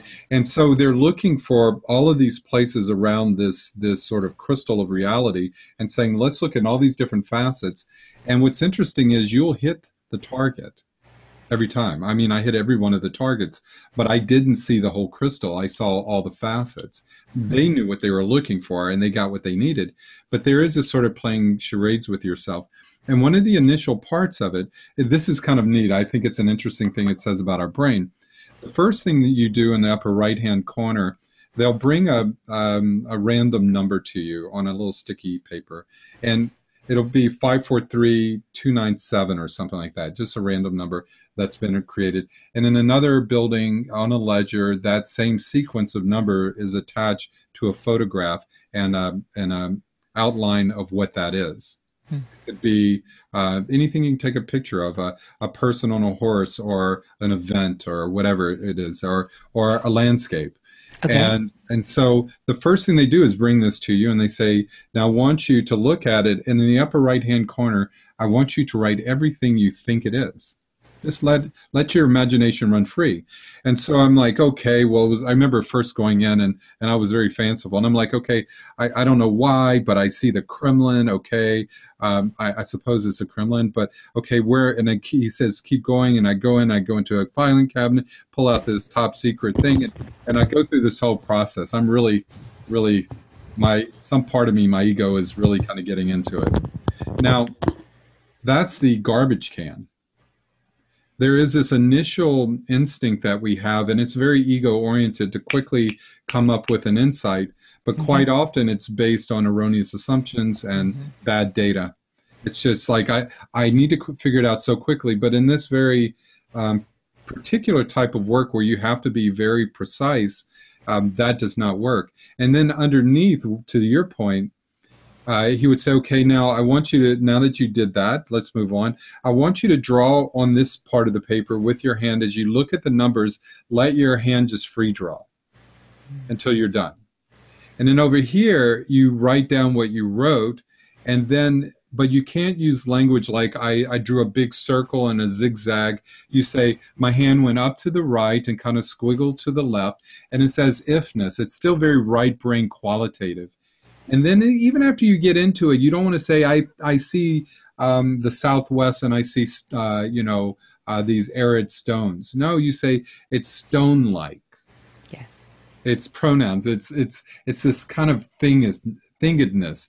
And you stick with that because over definition creates this bias effect in reporting. Absolutely. I think that is a great point. I've never heard anyone come at that from the remote viewing standpoint, but there is a precedent for exactly that kind of thingedness that we do when we borrow heavily from Hawkins' work and from Yes. art therapy and things like that, where we talk about the mark that I made, right? The kind of color that, the green that is, that kind of thing, because it's to me, because it's opening. Again, here we are back to the open mind. It's opening up to receiving more meaning from that, accessing the meaning perhaps even that you've already made that you're not aware of. But the thingedness is, I'm going to be using that. I like that. I love it, the thingedness. Right. Well, isn't that the nature of fire? The candle lights up a room, and it could be spread. It's like in the Kabbalistic tradition. It's like that consciousness that illuminates, a part of our conscious mind that illuminates reality and just receives the reflection. I like that. Yeah. And that idea, for better or worse, the reflectiveness, for better or worse, right? It is reflective of what I'm thinking it might be. It's reflective of what I think you want. What do you see? Maybe. It must mean something. Right? Yeah. That's interesting, and it's interesting that you see it that way, and it's interesting that what I see reflected is this. I wonder what that means, and I wonder what's between there. Yeah. But, just holding space for, I see this. I wonder what that means. I don't know that that's ultimate reality, and in fact, at this age, you and I are both quite certain that it's just a reflection of a perception, and we like that because it allows us to be able to have these conversations where we say, I've had these experiences. And, Carl Jung was asked once, and I love this interview. He was asked, some woman said very pointedly, do you really believe all this? And he said, it's a very perplexing question to be asked. And he thought about it for a moment. He says, I don't have beliefs. I have experience. And I'm just offering my experience. I'm an explorer. I'm a journeyer. And this is what I've seen and witnessed. I'm just sharing that. Lonely Planet Traveler's notes. And I would love to see your notes. I would love to see what you see. Fair enough. I have to say, I don't think I wanted to be asked that question directly, but what EFT allowed me to become aware of, though, is that I have no idea what I'm believing until I go looking, Uh, right? And Gary Craig calls it the writing on your walls, oh, which I love. Uh, it puts me back in that playful kid place too, to all the graffiti that you saw, all the different messages that were there that were probably very foreign to you. What do they mean? I don't know. could What be is anything. that? Never heard of that word, right? Could be anything. And so that puts me back in wonder, and I like that. But all the time in my work, and I'm going to guess yours too, we're helping them find out what they actually believe about that. And then we're actually helping them find out, is that actually yours, or was that handed to you? In other words, how'd you learn that? Right? And so we tend to learn three basic ways. Somebody teaches you, they tell you, often repetitively. Mm. If I've told you once, I've told you a million times, Johnny, right? But we also have some kind of event that teaches us something, right? Better not do that again, right? But then the most popular one among the children, and we were all children once, as far as I can tell, is conclusionary, right? We're built to make meaning of the world. That is our evolutionary design. And the first thing that seems reasonable or doesn't get kicked back is the one we stop at. Just keep that. Right? Just keep that one. Okay, it must be because. And we're not even conscious of we're making that language, but let's just say it's a placeholder language. That must be because. So in a child's world, dad must have left because I was exactly what he said, a pain in the ass. Yeah. I am the cause of dad leaving. Okay. Right? And that word because is very powerful. Because it's hugely powerful, right? It speaks to the meaning we've made. But even a loving, conscious, doing their best super parent cannot change that perception for you. That perception that repeated has become a belief because they don't know you're thinking that. They don't know you're believing that. But when we do hear a child say, well, it's probably because, or I did this and therefore, they don't talk like that, but I'm just giving you the equationary language. That's when any adult is able to go, wow, I had no idea that you arrived at that conclusion or thought that thing or believed that or had that idea is where I usually end up, right? I had no idea you had that idea. Can I talk to you about that? Because I don't think I've ever had that idea. Could we talk about this? Right? And It, immediately they realize, yes, that is a unique perspective, and it's what I'm holding. mhm. And so then you separate it out. You separate the internal belief from the person by starting to language it, even though I have this idea that Hmm. is a step away from this internalized perception, right? That's And important. it is. And when you remind them that it's an idea, you are signaling purposefully to them this idea, this idea, this idea, instead of even though I am a horrible child, I Hmm. am an ultimate disappointment, becomes even though I do have this idea, I guess, that I am, whatever. It's an idea. And suddenly we can work on something and see it more clearly because it's not an internalized thing with no name, shape, form. Well, it does have all of the above, but it's so integrated in our biocomputer, our experience of reality. Like Einstein said, the mind that's creating the problem is not going to be the one that solves it. Yeah. So Jung would say, well, there is this power of dissociation where we can see these parts, just like in archetypal work, seeing it as another.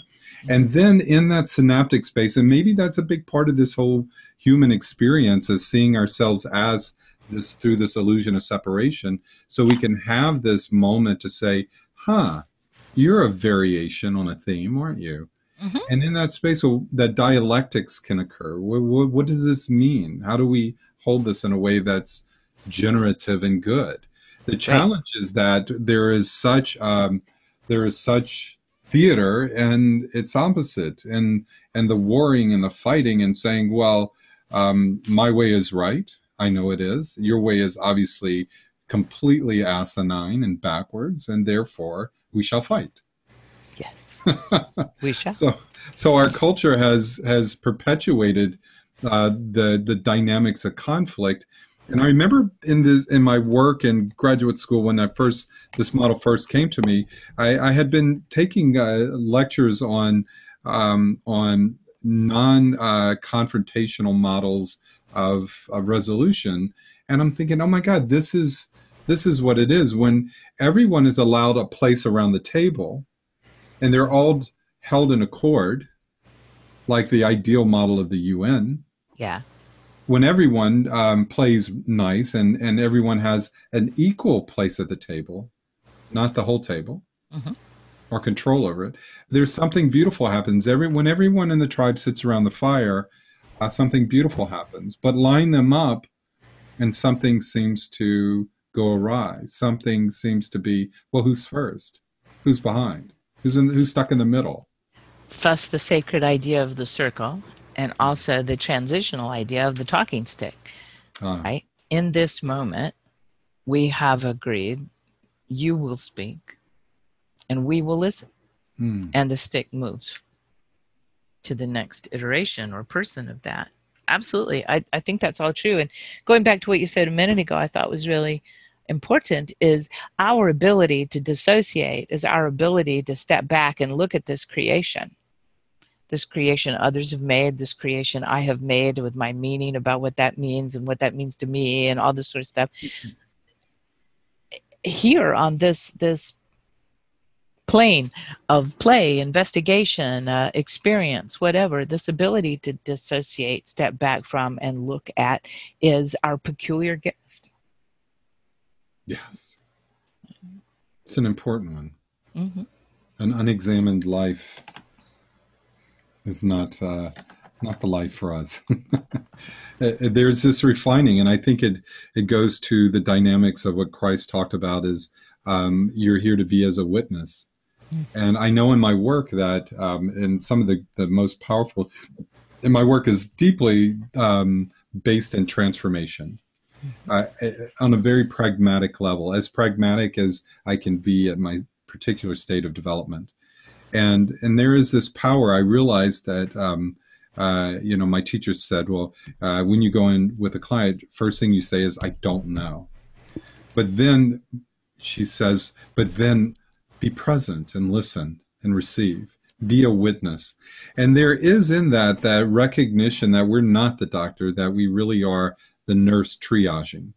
Mm-hmm. If we could simply witness the world from the heart, there's a very powerful thing that the heart can do.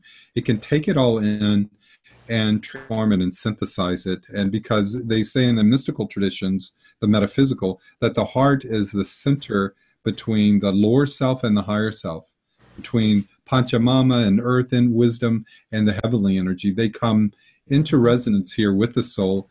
And in that place of just present consciousness is the allness, if we tap into that.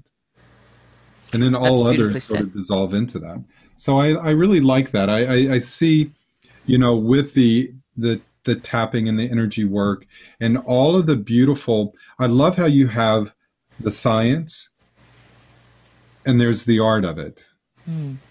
You've developed this beautiful art of understanding, taking from all these different arenas, from all around, because it does work in every arena. It definitely helps in the watery emotional. It definitely helps in the somatic complaints. I remember trying it on myself when I was first learning it, I don't know, 15 years ago, 10, 15 years ago, more than that maybe.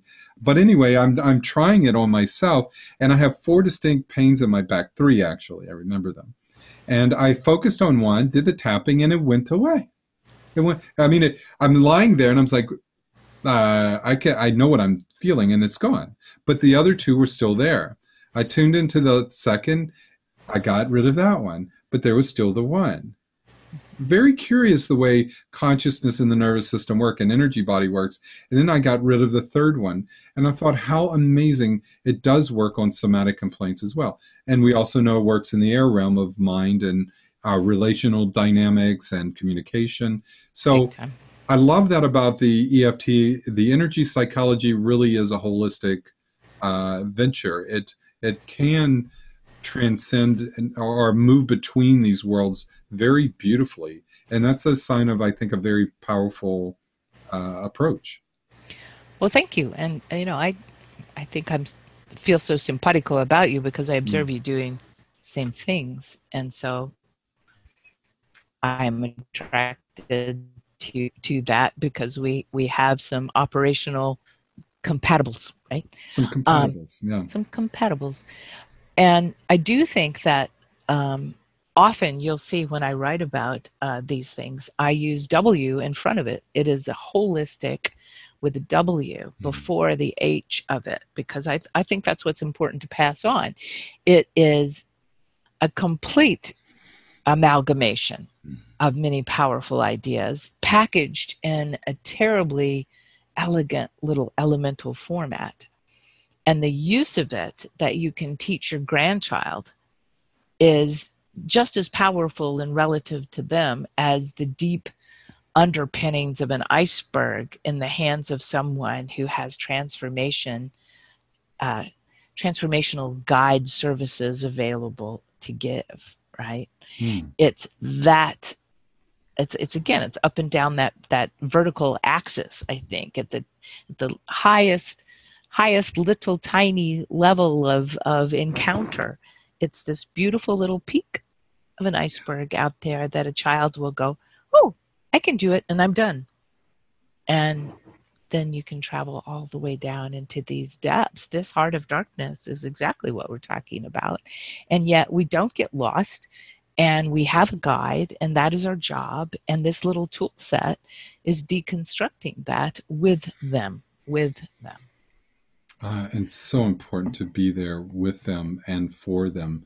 We look at the times we're in. I mean, we're all come into times. We always have these bogeymans, but they certainly have theirs. They're up against a lot, and I dare say those that do come in at this time have to be intrepid souls to know what they're coming into, but to know that we're creating a space for them, a generative space to help them navigate this and discharge what is not theirs, what they need to be able to quickly let go of, I think is very powerful.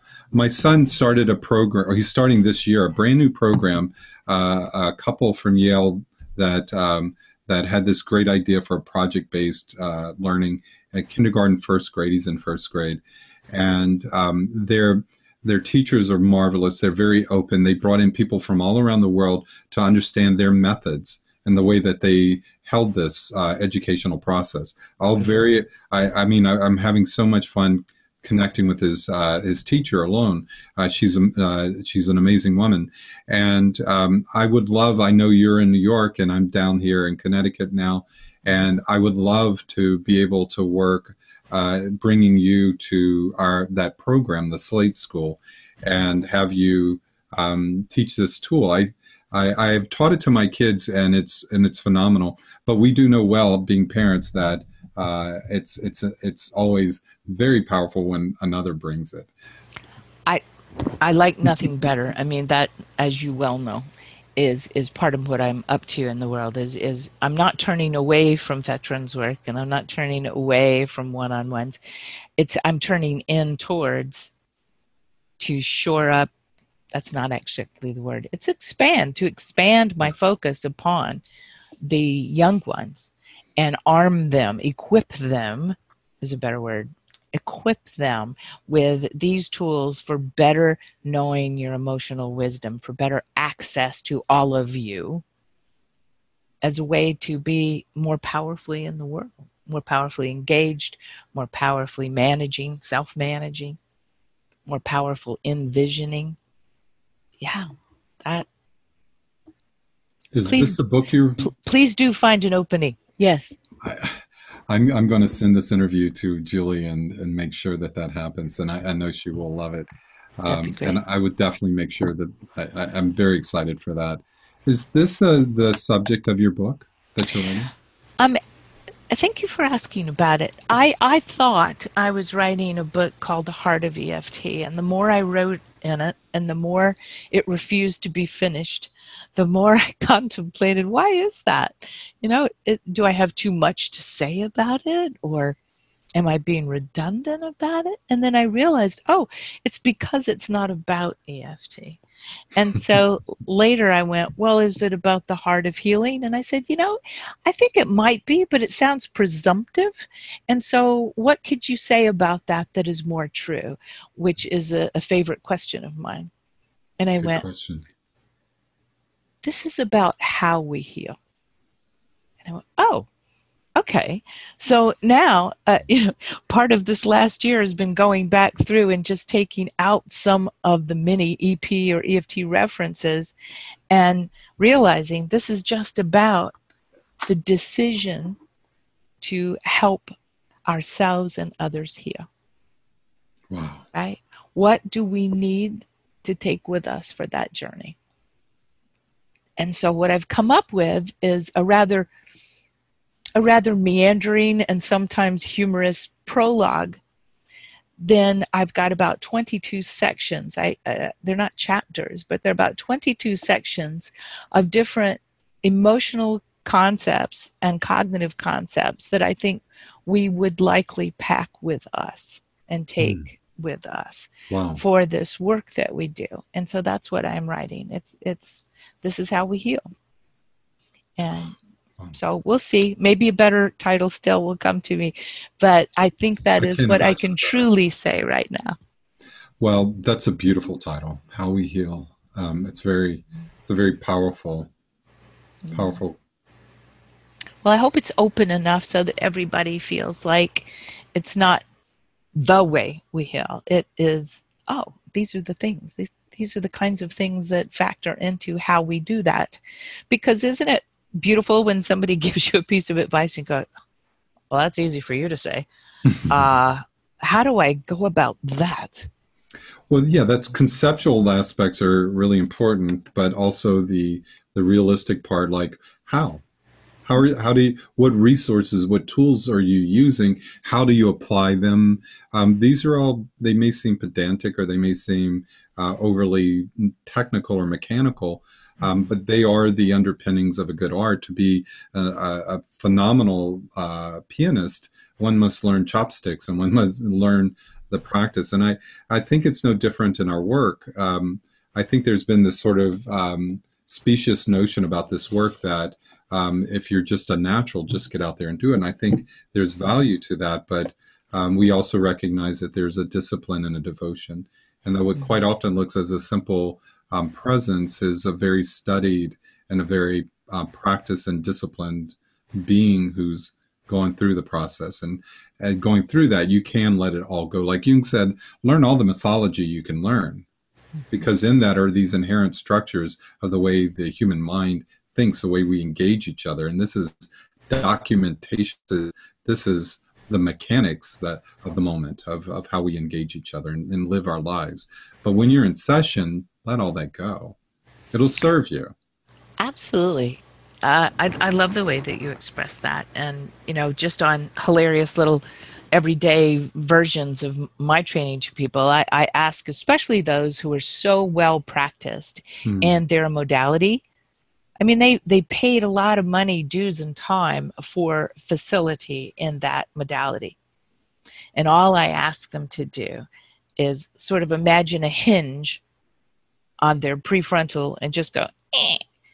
It's there, it's available, it's accessible, it didn't go anywhere. I But love we it. opened to a middle mind place where different kinds of information are waiting for you. And that's important to be going into the experiential learning. As my teacher says, she said, well, look, when you're in this imaginal work, when you're going into the other realms, leave your analytical mind at the door. But Yes. don't forget to take it home with you when you leave. But there is a sense that when you're in a game, when you're in a performance of any sort, one must let go of all that should I put my foot here? But you got to dive into the field of it. But then before and after, that is a place of analysis, and that it's appropriate then to, go through review the game. But when you're in it, that's Right. a place to just let go. Absolutely. That perceptual place that we're doing has all those things off to the side as conscious choice, deliberate Mm. choice, and the ability to hold that field, I think, is very practiced. I don't mean fey or slick. I mean, I deliberately worked at that Yeah. for a very good reason that then I can share with somebody else. Um, so I believe you're absolutely right about that. And so this deliberate coming to, I think ACM calls it the holy instant, right? A Mhm. Course in Miracles, I think, calls miracles and this spontaneous kind of healing space. They call it the holy instant. But I think of this moment that we are with whoever we've agreed to be with as a version of that.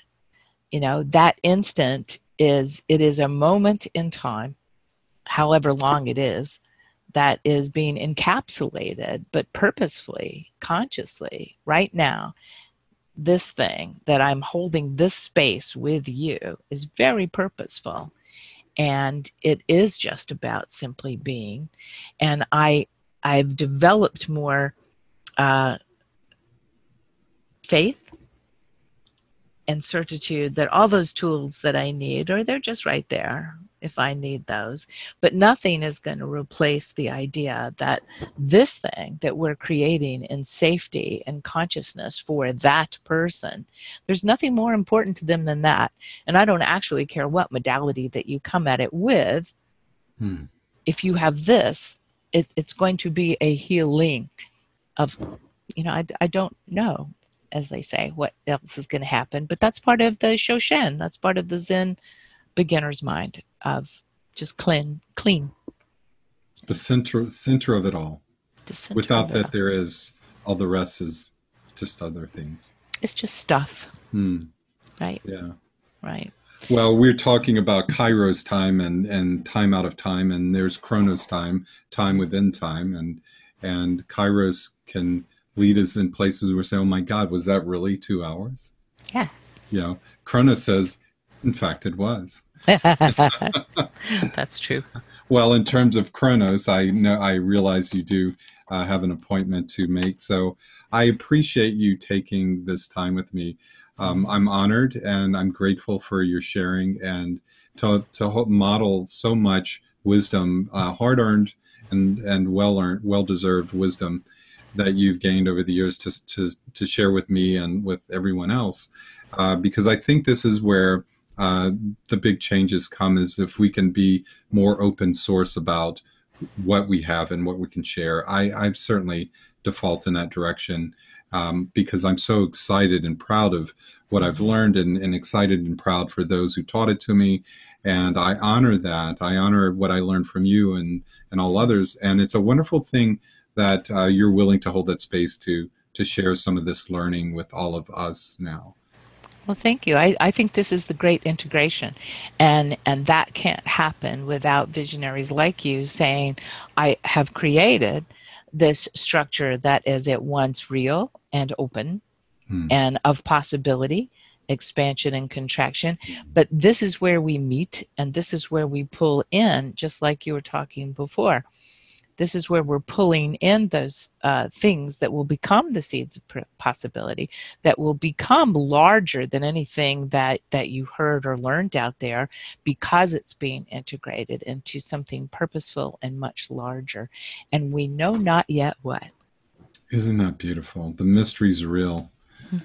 It's true. Well, Thank you I so thank much, you. Kelly. A great pleasure always to be with you. Well, this is going to be a pleasure to edit because I can't imagine taking anything out but maybe the dog barking. Who knows? Thank Well, you, John D. It's a pleasure. Everyone, we posted the first edit, and my editing skills are challenged. So, but some really great points where John D put across and some really great insights. I really enjoyed talking with her. So if you look on her site, you'll see that She has tappingstar.com as her website. Is this the one you just completed?